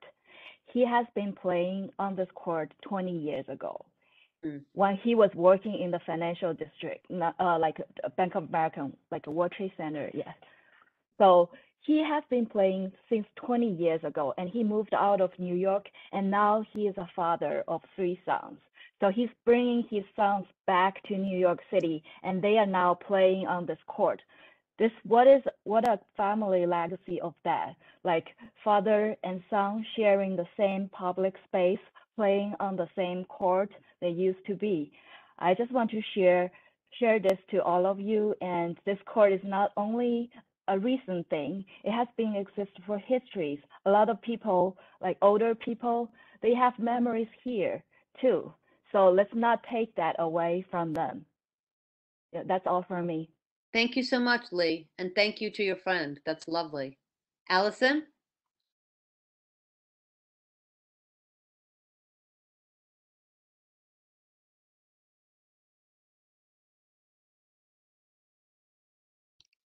You see Allison Chamber, Lucian? There you go. Allison, you're unmuted. Can you hear me now? Yes, we can. Great. So thanks so much to everyone who spoke. I just wanted to say in terms of the volleyball that I have family members that are essential workers, and I honor and appreciate everything that they've done, because it's been really something to put your life on the line to help save another human being. And it's not something to be taken lightly. And I really honor and appreciate that. I also think that there's a time and a place for everything. And I do believe that in terms of a volleyball side or just a court, I would say it's a multi-purpose court, because so many events are held there. And I played pickleball there a couple of years ago when the BPCA, hosted that. And there've been other events there. Other people have rented it. So it's a multi-purpose community gathering site. And yes, volleyball is something that's played there daily during the right weather. So for me, it's really important. Like, I had a health challenge this year and I couldn't walk a block because I couldn't breathe. And the minute I was able to breathe enough to walk a block, I ran down so that I could start playing. And there was no judgment. I had a surgery, my arm wasn't working. There was no judgment. I'm playing with one arm. Judge, just completely accepted. And to me, this is what makes this country, this city really great, to be completely accepted exactly as you are, no restrictions, no limitations. And so I really appreciate the community that the volleyball court has been. I've played with 6-year-olds on the court. I've played with 7-year-olds on the court. I've played with 18-year-olds. I've played with 25-year-olds. And there is no judgment. One day I was on the court a couple of years ago, and some guys walked by, religious, very religious guys walked by, and they saw me playing. So here I am, a Black woman with dreadlocks. Religious guys walked by with their, religious garb, and they're like, "Can we play?" And I was like, "This is what makes New York City." I said, "Where are you guys from?" I thought they were from Israel. They said, "Brooklyn." I said, so we're all there playing together. And I'm like, this is so great. I wish somebody could see this. Sports has the ability to remove barriers, between perceived barriers between people. And we do it here. I wish this is a testament to New York City, what is possible. So like I said, I've lived here for 12 years. I look out the window, and when I see the people on the court, I run downstairs and I run to go play with them. And I really appreciate having friends from all walks of life, all professions, all socioeconomic backgrounds. All of that happens there on that multi-purpose court, which we use for volleyball. So thank you. Allison, thank you for sharing that. And this is it just brings back the inclusion and equity discussion and how cool it is, which Igor mentioned at the beginning of his conversation, but it all comes in a circle. And I love the fact that it's all different walks of life being brought together to play a sport. It's wonderful. All right, Amy, and then Sai. Thank you. Yeah, I'm on this for the volleyball court mostly. And to the point of the woman who leads making the great connection about 20 years ago, truly the circle of life is my sons. From the time I stopped working to be a full-time parent, my eldest was 2. He's now an 18-year-old college student. And our favorite routine was he'd be in the stroller and I'd serve him lunch at the volleyball court in the middle of the day. And we would watch the men who generally were coming from the hotels or the restaurants or the businesses playing volleyball court. And it was our favorite routine. And we did it every year of their, and then I had the other one. And we did it all the time until they progressed to, they were out of strollers and they would just go just so they could chase the ball so they didn't go in the water for whoever was playing. Fast forward, they are now a part of that community. And my 15-year-old now plays. And actually he was walking out the door and heard Harry speaking and went, "Yes, let's go." They are welcome in that community. They talk about the adults as if they're friends until I go down to watch and realize they're talking about 60-year-old men and women of all shapes, sizes, individuals, and they have experienced more diversification in that community of volleyball play, and they love it. And I go and I sit and I watch and I beam, because as much as I love Battery Park City, and I do, that community is so much more representative of New York City that it's a gift to me as a parent, and it's a gift to my sons to have that exposure. And I'm so eternally grateful. And they both signed the petition of their own free will. So I'm speaking on behalf of, a mother who now has a varsity volleyball player at Xavier High School And I think it came from the fact it's osmosis from the time they were toddlers. They've had that opportunity and that privilege. And I thank all the volleyball players. If you're still listening, thank you for James and Sean. They support, and we're very grateful. And please don't take that away, because for the children who grow up here, you get to a certain age and there's just nothing to do. Yeah. And volleyball, that court is one place that teenagers who want to be active and physical and social can go. And there aren't many places like that in this neighborhood. So, and for the young people, especially as Taylor said, the isolation, it's just been brilliant. And I think if you want to honor essential workers, then you have to give them a space to be. And if you want to make this if you want to talk about diversity and equity in this neighborhood, don't put a memorial to Hurricane Maria without having events for Hispanic Heritage Month or the dances that the BPC always had, and I'm sure they'll bring them back. Those were examples of great cultural diversity and equity and inclusiveness. And I'm sure we can go back to there, but we will need that space regardless. Yes. So I'm just saying, as a parent, thank you, because my kids certainly have become young adults and the most with positive influences from those players and that community. And I'm eternally grateful. Amy, thank you. Thank you for sharing. And I tell you, come play volleyball with me there, because they let me play, which is so shocking. Only if my sons aren't there, I'll embarrass them. Oh, I have to wait for the other one to go to college. I got 3 more years. Then I'm out. Yeah, no. I'm very embarrassing. But thank you all. But no, thank you for your words. Sai?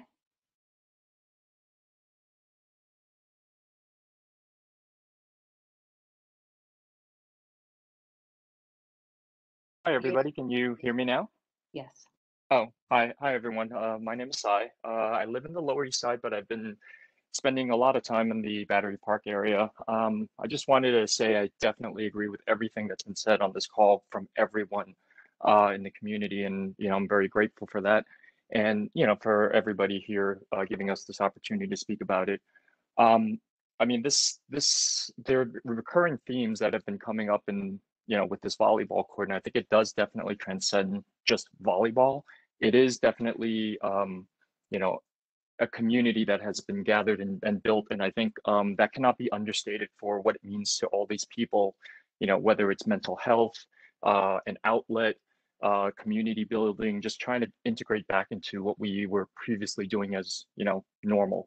And I mean, I really can't understate how important this has been to me and everyone, all the relationships, all the friends that we've made because of this. And I think as a result, if you think about all the things we were talking about that the community cares about, the inclusiveness, I mean, this was an excellent example and platform where you've got different people from different backgrounds, social classes, and all ethnic groups coming together for something as simple as volleyball, but then it's kind of evolved further than that. And one of the things I wanted to point out and have to give everyone who was involved credit for is the community, this volleyball community that kind of started off as a ragtag group of people, came together and started doing meaningful community events. Like we had a charity fundraiser, we had a recreational tournament, and we raised money to feed the elderly who are unable to move and get food on their own. So there's a lot of worthy causes, and even as we speak right now, I think there's a lot of good that this community is doing and talking about, like furthering that. So apart from the inclusiveness topic, if we're talking about what matters to the Battery Park community, I think you have the interest of these people through this platform in this area, like I care about now. Not that I didn't care before, but I care more about now what happens in this area because we are a part of it, even if we don't live there. So things like services, outreach, of all that, I think it's a great way to spread the message. And if you want to, reach out to more people, I think this is a great opportunity and platform to do so. That's all I have to say. Keep it simple and short. Yeah, no, thank you so much, Sai. I appreciate that. And I appreciate all of you on the call. Eric, I see your hand is raised, so wave at me if you want to talk again. But or maybe it's been raised from before. But what I just want to say to close this out is I thank you all. As I understand it and define what the community of Battery Park City is you all are included. Whether you work here, you live here, or you play here, you visit here, you study here, you're part of the community and we need to hear from you. So please keep calling in. As it gets darker, 6 o'clock won't be so bad for a while. You won't be missing too much volleyball. But yeah, and you can always check it out. Now you know how to find the website, so there'll be things that may interest you and may not. And at the end of the day, the only way we're going to become more educated about inclusion and equity is by having more voices. So I invite everybody to come back every month and be heard. All right. Board, committee, anybody have anything to say? I'll just say that I agree with everything that was said. Thank you, Jeff. I appreciate that. Yeah. Anybody else? Please just either say it or not, and then I'm going to move on to. I agree also with everything that's been said, and remember all of the time that our children. I mean, my son is 20 now. He learned to walk on that volleyball court. He rode his bike for the first time on that volleyball court. He sold really bizarre paintings right there on the steps. And he, what did he learn there? Oh, skateboarding. Yeah. So our kids grew up on that volleyball court. It has been there for 20 years. And, Plus. It's not just the adults. It's a wide variety of children that just children that go to school or don't go to school, preschool.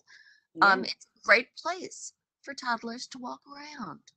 It and is. free and run. It's not just for adults. It's great. So anyway, that's it. No, thank you so much, Sarah, for saying that.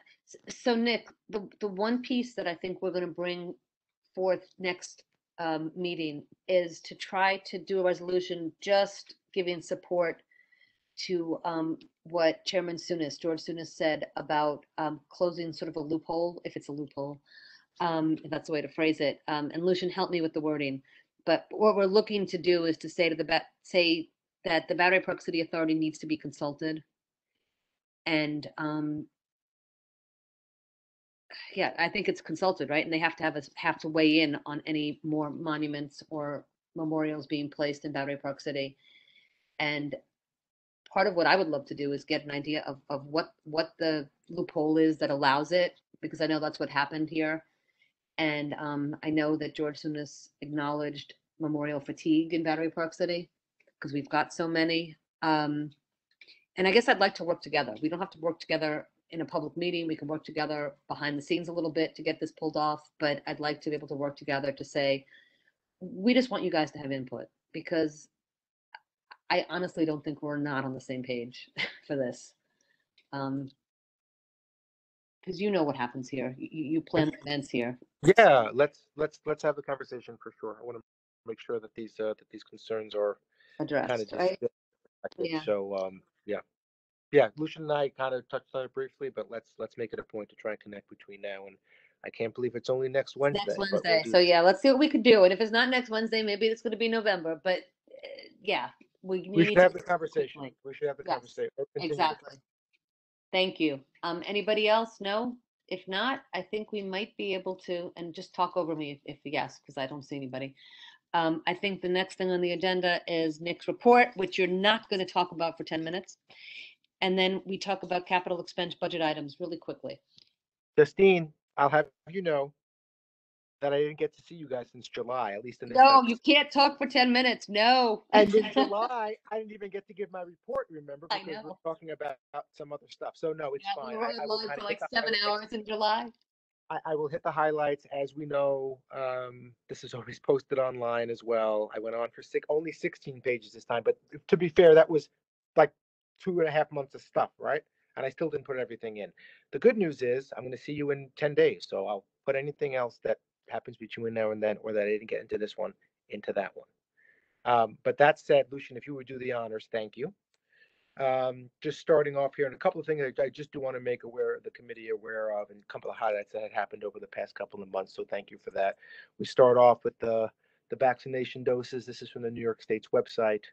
I would just note that to date, more than 25 million vaccine doses have been given cumulatively. That's a running total every day. So far so good. And in New York City, we're up over 6.5 million. So let's keep it going. Make sure that we keep getting vaccinated. It's the best way to continue to get out of this and have more volleyball games and other things for everyone to enjoy. There's some information about vaccine eligibility there at the bottom of page 1. I won't go into all the detail, but you have it there, as well as all the folks who are eligible for it. I put some local statistics as well. The North and the South neighborhood are keeping pretty low positivity rates. So every day we track this. North neighborhood is 0.78%. South neighborhood is 1.53 against the citywide average, which is, I think, above over 2.5 or so. So we're doing okay. Please continue to get those shots if you can. The blood drive, as you know, we started this during the height of the pandemic. The next one is coming up. We're going to be doing 2 this fall. The first one's October 6th. The second one's December 8th. You can click on the link right there in the report to sign up for a slot if you're able to give blood. Although we do these blood drives fairly regularly, the need is still acute throughout New York City. So thank you to everyone who has done it. We've gotten nearly 700 donations so far over the course of the drives that we've done. And more to come. So thank you for everyone who has and continued to give blood. It only takes a few minutes. It's 6 River Terrace, and it's really wonderful. Our fall 2021 event calendar has been released. Thank you to Tammy for the supportive quote in the release. We have a couple of upcoming events that I've just highlighted here, including the Art House Classic, which is a virtual event on Thursday night. And then we have some events coming up in October, including the CUNY Virtual Choir Project and Go Fish, which is always a popular one. When I'm back to you next Wednesday, I will have a fuller rundown of some of the October events. I just wanted to give you a teaser of the ones that were happening between now and then here. Okay. Scrolling down there, Lucian, thank you. Top of page 5, for those of you who may not know, Bruno Pomponio, who is the longtime Battery Park City Authority public servant. He's our current vice president of Parks Operations, is retiring after 25 years of dedicated service to the community. He first started, or nearly 25 years. So thank you, Bruno. His first day of work here at the Authority as a plumber for the then Battery Park City Parks Conservancy was September 10th, 1997. Wow. To give you an idea of how long he's been here. He's a good man. He's a great public servant. Whenever there was something happening in the parks or I needed something, Bruno was the guy. Bruno and his team to give a call to. And he has, as the mark of a great leader, great tours to school children. He's great. He's just amazing. All those. Oh, yeah, thank you. He's so great. Thank you very much. You know, it's really nice to hear that. And in the mark of a great leader, he's not only great at what he does, he's built himself a great team. So even when he leaves, you can rest assured that our parks and public spaces will be in excellent hands. That's what Battery Park City, among other things, is known for. And they're going to continue to get only better. And some of the things just ticking off that he's responsible for in his time here, in addition to Teardrop Park and the Irish Hunger Memorial and Teardrop Park South, our trash compacting program was something that he was one of the architects of, as well as the dog waste composting and some of the zero waste and sustainability initiatives that we're working on in our park. So thank you to Bruno. More to come on that. Very briefly, Justine, we had chatted on this a little bit last week, and Lucian, I think, too, but the spotted lanternfly, this is the topic du jour, I know, for a lot of folks. I have a lot of information in the report here, but long story short, kind of the 30-second elevator pitch, they are not harmful to, as far as we know, they're not known to bite, sting, or attack humans or animals or pets. But they are damaging potentially to trees because they latch onto the tree and they kind of suck out a lot of the innards and the nectar. So they were first discovered in the city in Staten Island in 2020. They have spread across the region, of course, including in Battery Park City, what with our acres and acres of parks. The best thing you can do if you see them, and I'm not really a fan of saying this, but if you see it, you should squash it. Squash the spotted lanternfly. Squash them up. Squash them. That's what I'm hearing. Everybody squash them, right? Right. Squash shoes on, everybody. we're monitoring the situation closely with the State Agriculture Department and Environmental Conservation. We've also installed a couple of circle traps throughout the trees in Battery Park City, so the bugs crawl up and they get trapped and they can't get out. Are those plastic things that are kind of like wrapped around a tree? Yes, There's like a, see around the tree. okay. Yep. We're catching above more than 100 or so each day on each across all the trees that we've installed them That's on. kind of So horrifying. again, we're trying to catch them, and at the very least, while the state no longer needs reporting from folks because they know that they are in the city, for our standpoint, if it's anyone's, I'm sure everyone is online, you have your mobile phone and your apps, it's in the report as well. We have what's called the iNaturalist app. It's a user generated application and website where you can report any sort of natural habitat type instances you're seeing around Battery Park City. So if you see a spotted lanternfly, you can take a picture and upload it, and it helps us to track what we know is happening in Battery Park City. So when the state devises what it is that kind of will be its presumably global solution for spotted lanternfly beyond simply monitoring, it will be helpful for the Battery Park City community to say, hey, this is what we have in terms of where we've been spotting them and when. So if you want to do that, you can download the app or you can do it on your desktop, and it's linked right there for you. Okay? Nick, speaking of bugs, I think Yes. I saw someplace about spraying for West Nile virus. Are you talking about that next?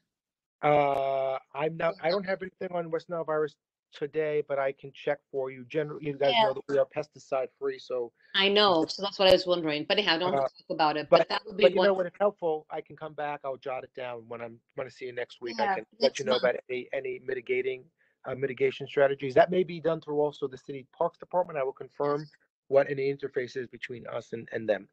But if they, and because I'm going to ask this, and don't answer me now. But Yep.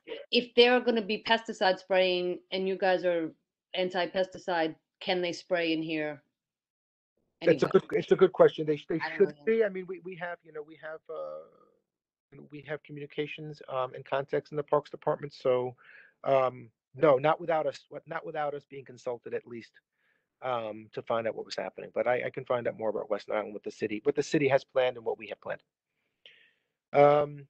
Bees, we talked about, I think, as well, but there's a part in the report, you can go through it as well. But long story short is we have a beehive installed in Rockefeller Park to increase wildlife diversity. They are great pollinators, as we know, and bees are basically at the kind of core of all of this. The more bees you have, the more pollen, the more blooms, flowers, birds, food, diversity. It's really a beautiful natural cycle. So you can read all about it in the report there. Resiliency projects will be back to you. We were back to you in August. As a note for you, I know Alice and Tim will be very interested to know, and it will be up, I think, on Wednesday. So it'll be in time for the full board under the South Battery Park City Resiliency Project solution there, page 7. The draft environmental impact statement for the public scoping meeting for the South project is going to be Wednesday, October 13th at 6 p.m. It's going to be virtual, so you can do it from the comfort of your own home. The materials, including the sign up and the virtual link and all the supporting documentation, will be live this week. So once I have that link, in addition to where it's posted, Lucian and Justine and Tammy, I'll email you all. You can spread the word far and wide, and then also make the announcement Thursday evening at the full board if helpful to you. I just wanted to give you a heads up now. No, thank you for that. And I'm interrupting to say to the people in Yes. the volleyball chat, if they're still here, this is stuff that you might want to pay attention to. It's not going to necessarily affect the volleyball court area, but it will affect south of there. Yeah. And of course, it all talks about flooding. Basically, the whole idea of resiliency is to prevent us from being drowned by what? Storm surge, but also just the water rising. Storm surge, sea level rise. Right. Thank you. Anyway, go ahead, Nick. Sorry to interrupt. Don't be silly. I'm motoring through him. I'm about more than halfway through, so don't worry. And I'll go fast. Okay, page 8. We talked a little bit about wayfinding as well, but you're seeing the signs coming in across the neighborhood, and you will see links there to the previous presentations we've done to the community board. So thank you all for that. More to come as we complete the project. I will scroll down to the top of page 9. This is important only because as part of the Ball Fields Resiliency Project, and I noted this to you when it all happened in August. For one stretch of the Hudson River Bikeway right adjacent to the field, there is a shared bike lane. That's just for the duration of the project. but for that 1 block stretch, it's shared between both pedestrians and bicyclists because pedestrians can't be on the sidewalk while the construction is happening. It's all there in the report, a schematic and then an actual visual of what the situation looks like on the ground. So thank you. BPC Parks Lawns, just as a reminder, we put this every month. They're obviously open. And then obviously what I have hyperlinked there is It's a Dog's Life in Battery Park City. We always try and link that trifold as well. It's in the chat. Thank you, Lucian, for that. It's also in the report. Keep It Wild. We cover each month, but that's there as well. Neighborhood policing, we have our NCOs, as we know, along with their contact information. Okay, very quickly here, just wrapping up. Programming is in full swing. Thank you to everyone who came and enjoyed the Battery Park City Back to School event last Friday the 17th. It was hundreds of people. It was great. We had tug of war, we had baseball stations, we had basketball, we had recycling. It was a really fun event for the community. So thank you to everyone who attended. And following up on that, this past Saturday, we had the annual migration celebration, music and fun festivities for everyone to come and enjoy nature. So there's some pictures there, Lucian, at the top of page 11. And this will all be online as well, so you can look at these at your leisure to the extent that you are so inclined. The bottom of page 11, thank you to everyone. It's not often I get to put a picture that has Robin Forst in it, but this one does. And this was a picture of the great 9/11 Community Sunset Gathering we had. Justine, I know, was there and played a starring and prime role. So you want to talk about community, this was it. This was really just really appropriately toned, well attended. And to the extent that you can use the word joyful or joyous on a day as sad as that, it was a real joy to have the community there and celebrating and commemorating together all that we've been through and how strong we are. So we were honored to partner with the Gateway Plaza Tenants Association on that. And I'd be remiss unless I thanked Rosalie and the team from the GPTA Executive Board, and Justine and Matt and Robin, and a lot of the other folks who had spoken there. So thank you for that. Let me just jump in for a second, Nick, and say thank you to you and the Battery Park City Authority and Parks for your terrific support of that event, which I think was very important for our community. So we thank you for partnering with us on that. Well, thank you. Thank you. Thank you and BJ and your lovely family for attending the event, and it was just lovely. So no, ditto. Thank you. Well, thank you. That was really, a sad day, but a necessary day, and all made all the better because we were together on it. So thank you. Just steaming through the rest of this here. So as we know, last week was Climate Week. I'm not going to go through all of it now, but it's all linked in the report.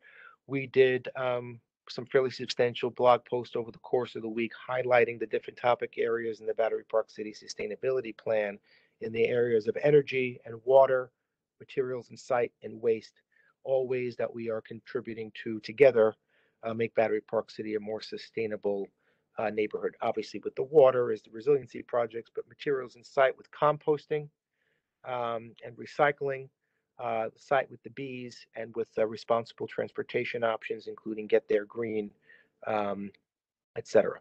So wrapping up here. Wait, I'm going to do 1 second to say to Lucian and to you, yes.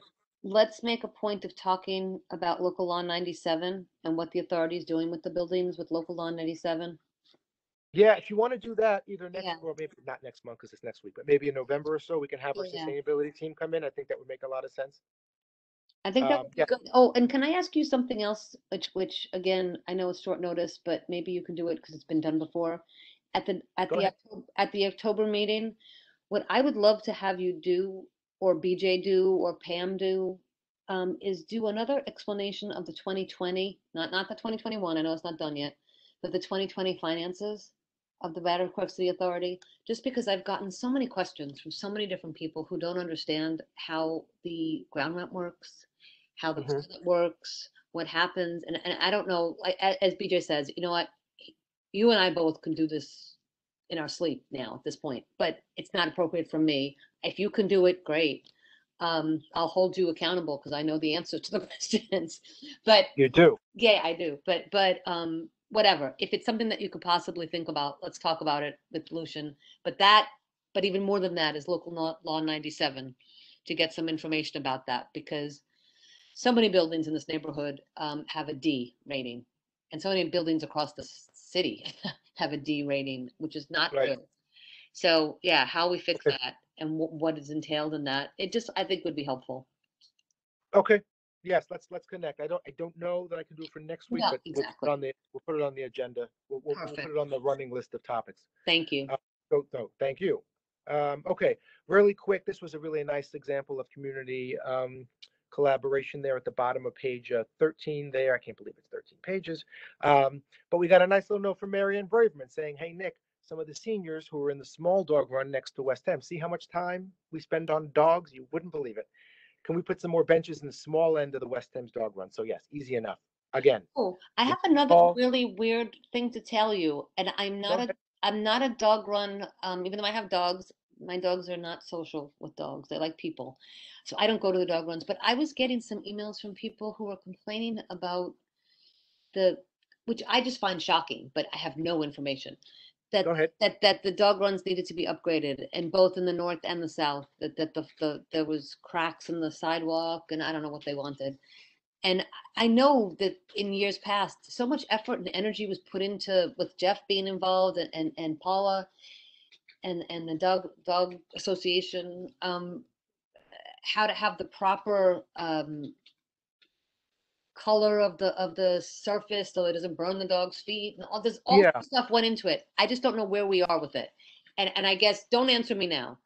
Put that in, make a note of it, and either report back in November, October or November, and let me know what's going on, because this is great. I love that they have seats, and this is all lovely. Yeah, I mean, it was an easy enough thing to do, but again, that's an example where I shoot Bruno Pomponio an email, and then he's like, "Yeah, we'll put some benches in there. Not a big deal because people want to sit down, and then the small dog run, it's an easy enough thing to do." So we have them in the large dog run. We added some in the small dog run. Yeah, and I'll get with Jeff and get some of the history there. I think some of it predates me, but as we know, we have the 3 dog runs that are pretty large, and repairs to things that are there now, I certainly think are within the realm of what we'd want to do.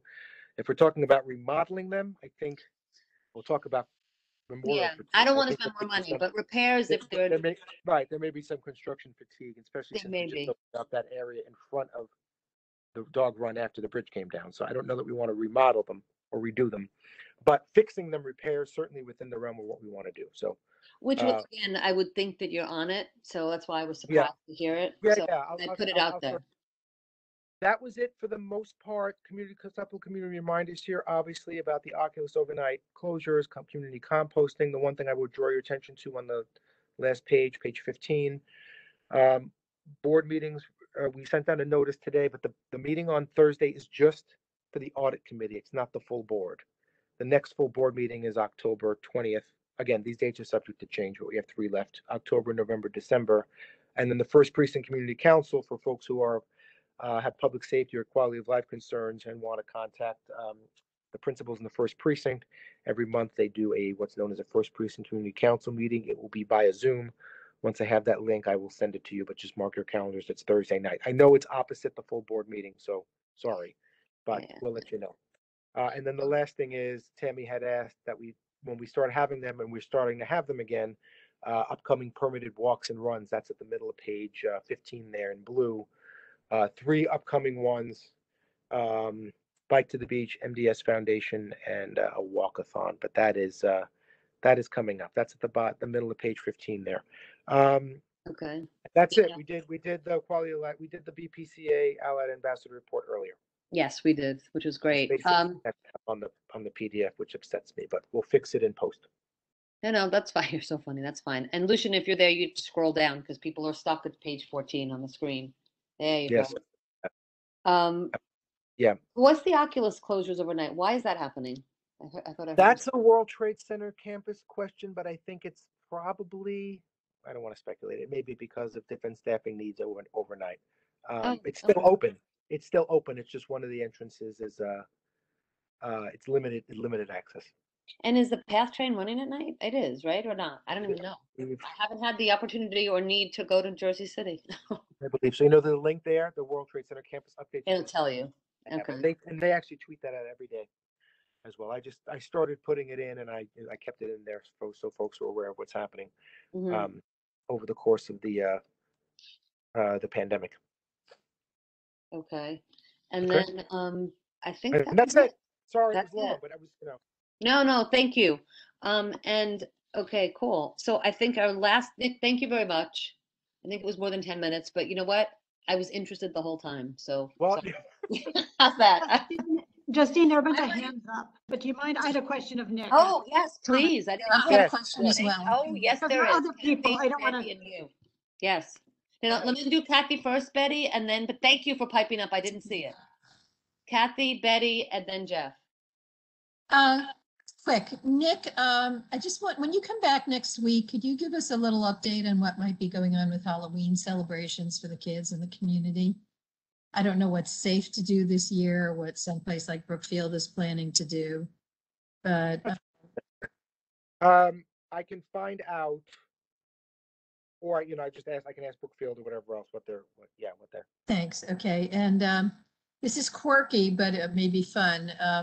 Every single basil plant in the community garden disappeared this year. Huh. Or has it that it's a bird, a particular type of bird that likes basil? So if Parks Court knows anything, we'd love to know what's going on. How funny. I can't say I stole the basil. Yeah, well, we thought it was Okay. like rats, bugs, whatever. It's a bird, but Oh, how funny. Oh, how I will funny. get. I will get a basil update from the community garden. Yeah. no, not but the Parks Court needs to, Yeah, I'll ask Ryan or they're the some of experts the on wildlife. Yeah. And Kathy, I guess that's a good point about the Halloween, because in Battery Park City, we used to have well, maybe we still do have a Halloween list. I think that, where people would sign up in each building, and I think that Robin, Well, let me give Nick a heads up and you a heads up on this. Rumor went around a few years ago that the Battery Park City Authority organized the trick or treating for Gateway. It's not actually true. It started when I was 37 years Thank you. when my son was a year old, and there was a parents group that did it. yes. Been going for about 15 years. But then new people had to take over. I'm a grandmother, And that's what I was going to ask Robin what the GPTA is doing. Because, yeah, I always assumed it was the Battery Park City Authority too for years, as I took advantage of Yeah. that for the children. Again, almost, yeah. It hasn't been GPTA, but No. it is a group, within Battery Park City. I think last year there was actually trick or treating, but let me see what I can find out and report back next week. Thanks, This Robin. is really helpful. Thank you, Robin, and Kathy. Thank you, and Justine. Because every year around Halloween, I get these emails from people who are like, "Damn you for stopping it!" And I was like, "I didn't even know It what wasn't it is." you, it was a They volunteer did it. who moved. I think the person Right. who was doing it for years and years just said, I can remember there was a couple of years where they just said, Okay, it wasn't me. I didn't do it. It was a little rocky last year. It was also the pandemic. Right. But, I'm going to check and see what I can Thank find out. you. Sorry All to right. dump that on you, Robin, but yeah. To the extent that it does happen and there's something we can help spread the word about, happy to do it through all the channels we have. I think it's great. Thank you. Kathy, were you done? I'm sorry. I'm done. Yeah, sure. Betty, thank Betty. you so much. And again, Betty, thank you for piping up, because I wasn't looking. I'm sorry. Well, that's fine. I have two comments. One, Nick, I want to say the wayfinding signs I've seen so far are very good. I'm delighted with them. And in fact, even from my very low eye level, I'm not having trouble reading them near the top. Can you hear me? No, you were echoing, Betty. Yeah, a little bit of an echo, Betty. Can't tell you why. There you go. It's better now. I didn't do anything. I had to mute some microphones. Thanks. Anyway, the signs so far have been good, and from my height is the point that I'm bringing up. So that's been working so well, and I will look out as other ones get installed. But I was wondering if anyone has spoken to people from the visually impaired population. My bigger concern about them is, one, are they even aware they're installed? I don't know how they know where to look for signs, but also things like bathrooms are things that may be more critical. It'd be interesting to know from them what would be the most critical thing. Really good point. I know there are some residents who have asked for accessible pedestrian signals to go into lights. So they're around Rector Street and they cross at Albany Street. Yep. So I know there are people down there who have specifically asked, besides Anne. Mm-hmm. Yeah, no, I agree with you. So that's the kind of accessible, that's the kind of inclusionary questioning to ask when things are being done. As far as another point, which I want to know what is going on all of a sudden. I notice if I go do composting or something, I travel along Rockefeller Park or the north side of River Terrace. And every time I go out, Transportation Committee is very much pedestrian priority on sidewalks and in public places. I see 4 to 5 trucks on the sidewalk or on the pathways, which are hard to squeeze by. It's like, where are they all of a sudden coming from all the time? And also people out watering the sidewalk. So they have these, the hoses. And you sneaking can't along go the over the sidewalk, hoses. That which makes again, sense. are very unstable for me to go over. So I mean, I can get around it. I just go out into the street and I use the street instead when I see those things. But it's like, where are all these things coming from all of a sudden? I'm seeing 4 to 6 trucks every time I go out. Betty, like the The Battery little Park paper priority ones. truck things, or hand trucks, or like blocking the sidewalk for packages. No, they're moving. I mean, they're with workers in them and they're driving along the sidewalk or they're driving along the path that runs just east of Rockefeller Place. Whichever path I'm going on, they happen to be on the same path. But I'm just amazed how often I'm just going over to Chambers Street. That's a 2-block distance. I'm hitting 4 to 6 of them in a trip. Huh. What is this between like 2 and 3:30 in the afternoon? Which is when the kids are getting out of school time too. It's like, I don't know what's. Nick, anything to add to that, or maybe look into Something it? you can look into. Yeah. So these, just to be clear, but these are our trucks. These are Parks Operations trucks. Yes.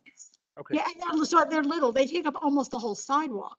But Yeah. nevertheless, they're little and they fit on the sidewalk. But why don't they ever just use the street? Why am I using the street and they're using Oh, the I see. sidewalk? Yeah, I don't think that they. They're not technically operating be in the allowed, street right? because they're not motor vehicles in the sense where they are kind of licensed through DMV, I think. But nonetheless, I mean, if it's something that is clogging traffic, we don't want that. So I'll ask them and find out if there's a particular reason why at that time of day there's so many. I mean, they have to go out at some point, but I think the reason why they don't use the street is I don't think they can, except if you're crossing the street. I don't think you can ride in the street, but I can check. Okay, because I'm not saying they aren't being considerate. I mean, we'll try to hit a point where they can pull over or I can pull over and then. Right. Nevertheless, it's kind of crazy that I can't use a sidewalk. I count on using the sidewalk. Yeah, no, that makes sense. Thank you. Thank you for looking into it, Nick. Yeah, sure. You're good? Yes, thanks. Jeff, you're up. Okay, speaking of Halloween, Nick, dog costume Halloween parade. We're still waiting for our permit. Okay. Okay. No issue there, I hope. No Okay. issue. No, I will ask them for you tomorrow. Okay. And for everybody else, we're going to be having the annual I love it. Halloween costume parade, October 30th, permit permitting. Permitting. I love it. Yes. All right. No, very good. And Halloween. Yes, I forgot. Geez, it's already almost October. All right. Anybody else? Anything? Please pipe up because I'm looking now. Allison in the chat. Is that just your hand left up? Allison, do you want to say something about anything? No, that was from before. Okay, perfect. I have a quick question.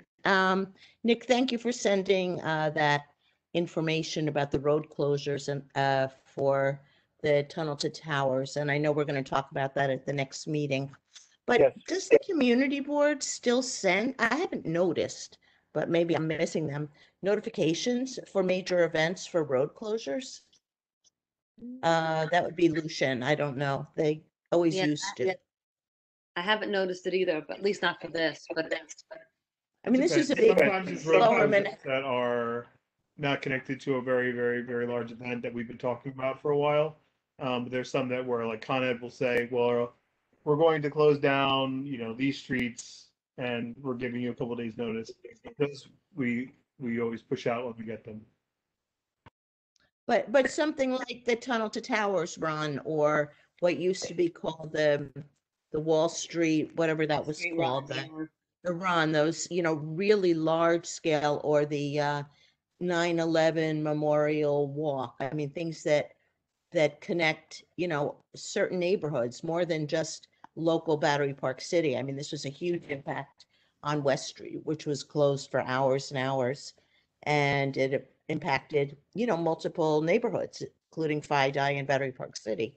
So I mean, I would like to see that again if that's possible. I don't know where or when that stopped, but That should come through Notify New York. Who's speaking? Mariama. That should come through Notify New York City. You get an email from the city. I understand, but usually Community Board 1 used to notify Community Board 1 locales Indeed, about yes. local. Notify NYC does not necessarily get into that level of detail because the city's too big. So anyway, I'm putting it out there. I don't know if it's something that the executive committee wants to think about or somebody wants to think about, but I'm just throwing it out as something. I think I can give you an answer on that one. The street activity permit office is not working until the end of 2022. So things are being done in an atypical fashion for what New York City typically does. Because they would normally come through the transportation committee, and before that, quality of life. Oh, interesting. And so then we would know from that reasoning, because it'd be relevant to Battery Park City. You'd say Battery Park City, it's relevant to Sabo would Fidei handle or it. Tribeca. Right, but they had come to quality of life and notified us that everything would be coming from the city. And I do receive things like that. Like they say, there's going to be noise, there's going to be fireworks, there's going to be this, there's going to be that. It all comes from Notify New York City, not the board. And Interesting. Yeah, no, in my Notify New York. district, Yeah, my that text app, right? part of the district. Yeah. So something else, since you guys are bringing this up and bringing up noise or something, and I'm not sure, it's just a thing here to say it. The past few days, I mean, up to 9/11, but then since, it's just been this cacophony of sounds of fire engines, sirens, the motorcycles revving their engine, Helicopters, yes. Right. I mean, a lot of stuff going on, and the motorcyclers, I don't know that we can control, but maybe the fire trucks and the police, if they're not going to any emergency, but they're just sounding off. I don't know what we can do, but who can we talk to? But I would throw that out to you, because it's so, in the month of September, it's extremely stressful.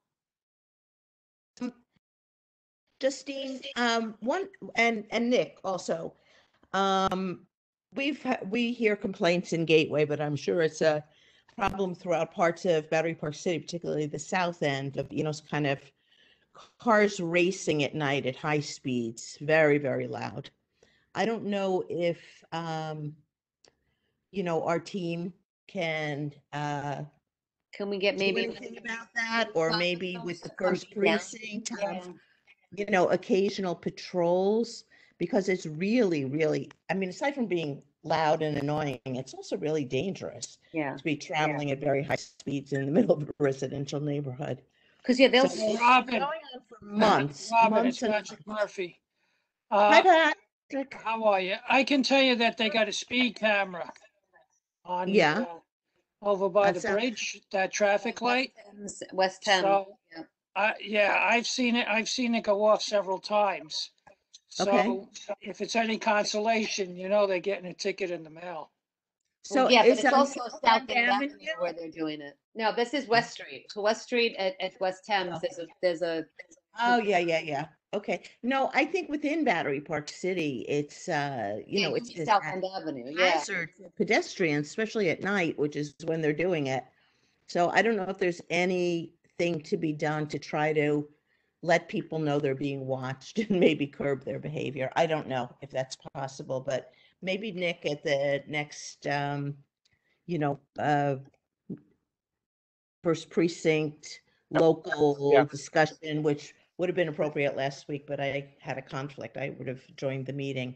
But that's something to bring up if they can occasionally, 10 o'clock, 11 o'clock, 12 o'clock, post a police car for a half hour here and there. Yes, I can bring it up, and I'll talk to Officer Nelson as well. Let me just make sure that I have Right, it. So okay. Yeah, it's weeknights or weekdays? yeah. It's weeknights? Kathleen, you must hear, all the Gateway people must hear it. Yeah, I I can tell you, it's guess. not just We do. Gateway. We It's all the hear whole- it. It's the whole strip. It's the all whole the way down. strip. I mean, I'm just saying Gateway because we have the tenants association, so we hear about it, but yeah, I mean, they're going down South End, maybe from Liberty Start at to Liberty and as they far as turn they can down go. West 10th Street. So They probably go, and they probably go down Battery Place too, for that matter. Wow, they could Because be. it's a long stretch. Anyway, that's all. They Thank could you. be, and that Some of avoids that, the. it wasn't cars though, it was these bikes, these like Yes, motorbikes. bikes too, bad. And I've seen like the same, at least the same Yeah. looking type of people, groups of people Mhm. coming like the wrong way on my side, like the wrong way down Park Row. So like God. you're coming, yeah, you're coming from off around Chambers Street, and they're coming like towards you, and on a one-way street. But I've seen it on West Street many times, and I actually called the police a few times when I witnessed it. But it's too fast to catch the license plate though. Right, and these are generally cars, like we So used to there's call them cars, like but souped up cars. I don't know what they're called Yes. anymore, but Yeah. no mufflers. Yeah, like and drag racing. that Yeah. kind of thing. Yeah. And sometimes they'll have these crazy at some point I have seen them rev up and then like sparks and fire shoots out of their tailpipes, which is Mhm. how that is something that's cool. I don't know, but it With happens. problems. People with problems. People with City problems. Council is hearing a bill to try to make that illegal. It is not illegal at this point in New York City. No, it just would be nice to Before have City someone Council that now. don't do it here. Yeah, but again, it's also those are the kind of crimes that it's like, ugh, or kind of incidences that it's a balance. Quality of life and safety, really, Yeah, yeah, no, it is, and it's distressing. Anyhow, sorry to. Thank you. Yeah, appreciate No, it, Rob. this is helpful. What I would say is not to make more work for everyone, but it's easy enough. Just shoot me an email if and when you're seeing these things. Just put it on the chain, and then we can just at least continue to track. Because as Betty notes, if it's not illegal now, I think the answer will be, sorry, it's It not. needs to be. But if it at some point becomes it, it would be helpful to have. It would be helpful to have the data anyway for the stuff that's not illegal if it does become. But the stuff that they're doing that may already be illegal, it's also helpful to have the data either way, so we can get that over to the person. But Reckless let's or keep a running tally of driving what at we high see and when. speeds is illegal, Yeah, whether that's or gotta not that's gotta sparks be the way. flying is illegal. I don't know. Right. 25 miles an hour is the law of the land, or law of the city at least. So to the extent that we have it, send it to me. We'll get it for the Okay. first at least we Fair can enough. track it. Okay. And they can focus resources as they have them on the spots that are problematic. Yeah. I don't know, sure it's not possible to have, full time, but spot checking, I think helps. I think the police presence can help curb that. So To ride through, yeah, exactly. Just to be around because it's a deterrent. I don't necessarily need people to be ticketed or arrested or anything like that. I just need them But to right stop. now they come here because they know they can. It can, exactly, Sarah, exactly. Yeah. And so making it so it's not. This is also a place where they can't come. That's good because this is not like essential behavior that they're going in. Right. But again, I don't want too much craziness either. But all right. So the only thing left on our agenda is capital expense and budget items. So Lucian, if you bring us to that website again, and how are we doing this? As I guess next month we have to talk about it in real detail and come up with suggestions. Yeah, I would say that, this committee, I think, should be aware of the process, though I think We're not, yeah. typically you all really aren't expected to generate much fodder for this process. That isn't to say that you're not encouraged to think big about what city agencies need to spend money with relation to Battery Park City to improve quality of life. This could be a good opportunity to to send the question kind of back over to Nick and the BPCA and say, what are some things that the authority would like to see from the city in terms of capital expenditure or budget expenditure? I think that's probably something, a direction we haven't gone before. Not to, I haven't told Nick I would say that. I just kind of thought of it right now. So don't mean to surprise that on you, Nick. But it would be interesting to hear your the authorities perspective on where city monies could be employed to improve both the outcomes for the authorities initiatives and just generally the good running of the neighborhood. Okay. Well, thank you, Lucian. I appreciate it. Yeah, and I don't expect you to have an answer right now, but maybe next week, which is next month, Yeah. maybe have some ideas because I have to look through the website again to see what we came up with last year. But what comes to mind as to city needs: affordability, bathrooms, public bathrooms. Those are the two big things, and which I don't know what else, but those two just are what stick in my head. Yeah, and Justine, I think just for like the bigger picture of this process, I don't think that this committee is necessarily going to be a big generator of items, and I don't think that even there's any pressure, Nick, for you to come back even in a week.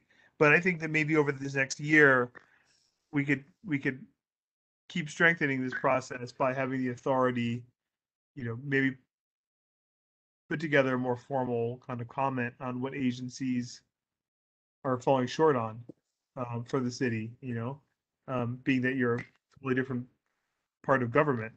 Yeah. And to the degree that you're comfortable saying so, It's helpful. So let me give it some thought. And again, I wouldn't necessarily even say that it's falling short. It's just, things that you identify.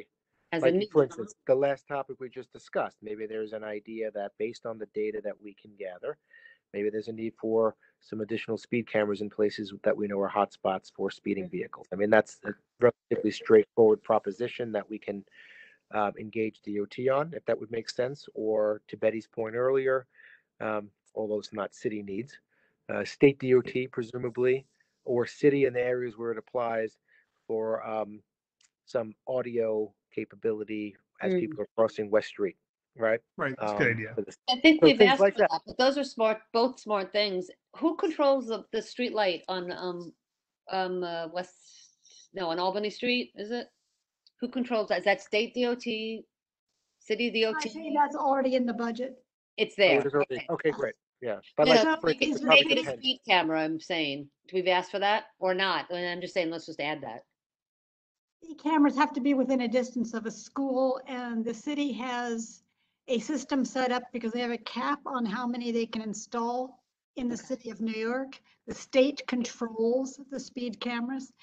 The DOT has a set schedule through the end of this year when they'll meet the 750 that the state legislature allows them to install in schools.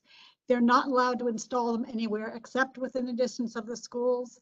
And they're also not allowed to turn them on any hours that the state legislature does not allow them to turn them on. So just Right. the weekends. So they're not going to put them on at night. That's Right, so that's Only a on during whole school nother hours. agenda going on with, the mayor has stepped forward and asked the state to please give the city the authority for how it does its own Yeah, because it's a local automatic issue. ticketing. Right, that makes sense. Right, A but the lot state of it does makes sense. control it. But yeah, I know. But I hear what you're saying. Thank you for that information, Betty. Right, so right now, there are some DOT related items that I know are in the budget. The DOT paying its share of the capital expense for South End Avenue renovation and. Oh, that's nice. That's a great one. Yes, I know that's in there. I know some safety build out around the school on the south side, at 287. That's on DOT's budget, and so is the accessible pedestrian signal. There are a few things already on for Battery Park. They're there. With the respective committee that's appropriate. Right, So- but which is transportation, certainly. But they've been raised. Thank you. Yeah. This is great. Thank you. Yes. Okay. So absolutely, Lucian, let's connect and we'll continue to brainstorm. But Betty, thank you for, you know more about transportation. You've already forgotten more about Yeah. transportation than I'll ever learn. I know, So that was really exactly. So no, that's really useful. And Lucian, thank you for saying that there's not much we have to come up with because I don't got it. Off the hook for the most part, but In the scheme of this in the issue, big and scheme of things, no, we're state. So, all right. Thank you all. And I think is it fair to say we're done? Anybody have something to say? Pipe up if you got something to say. I I move think to we are adjourn. done. Move to adjourn. Thank you. And I think, can I second that or does somebody else have to? I'm Somebody else do it. seconding it. Thank you. Good night. All right. I think we are good. Thank you all for being here. Thank you to the volleyball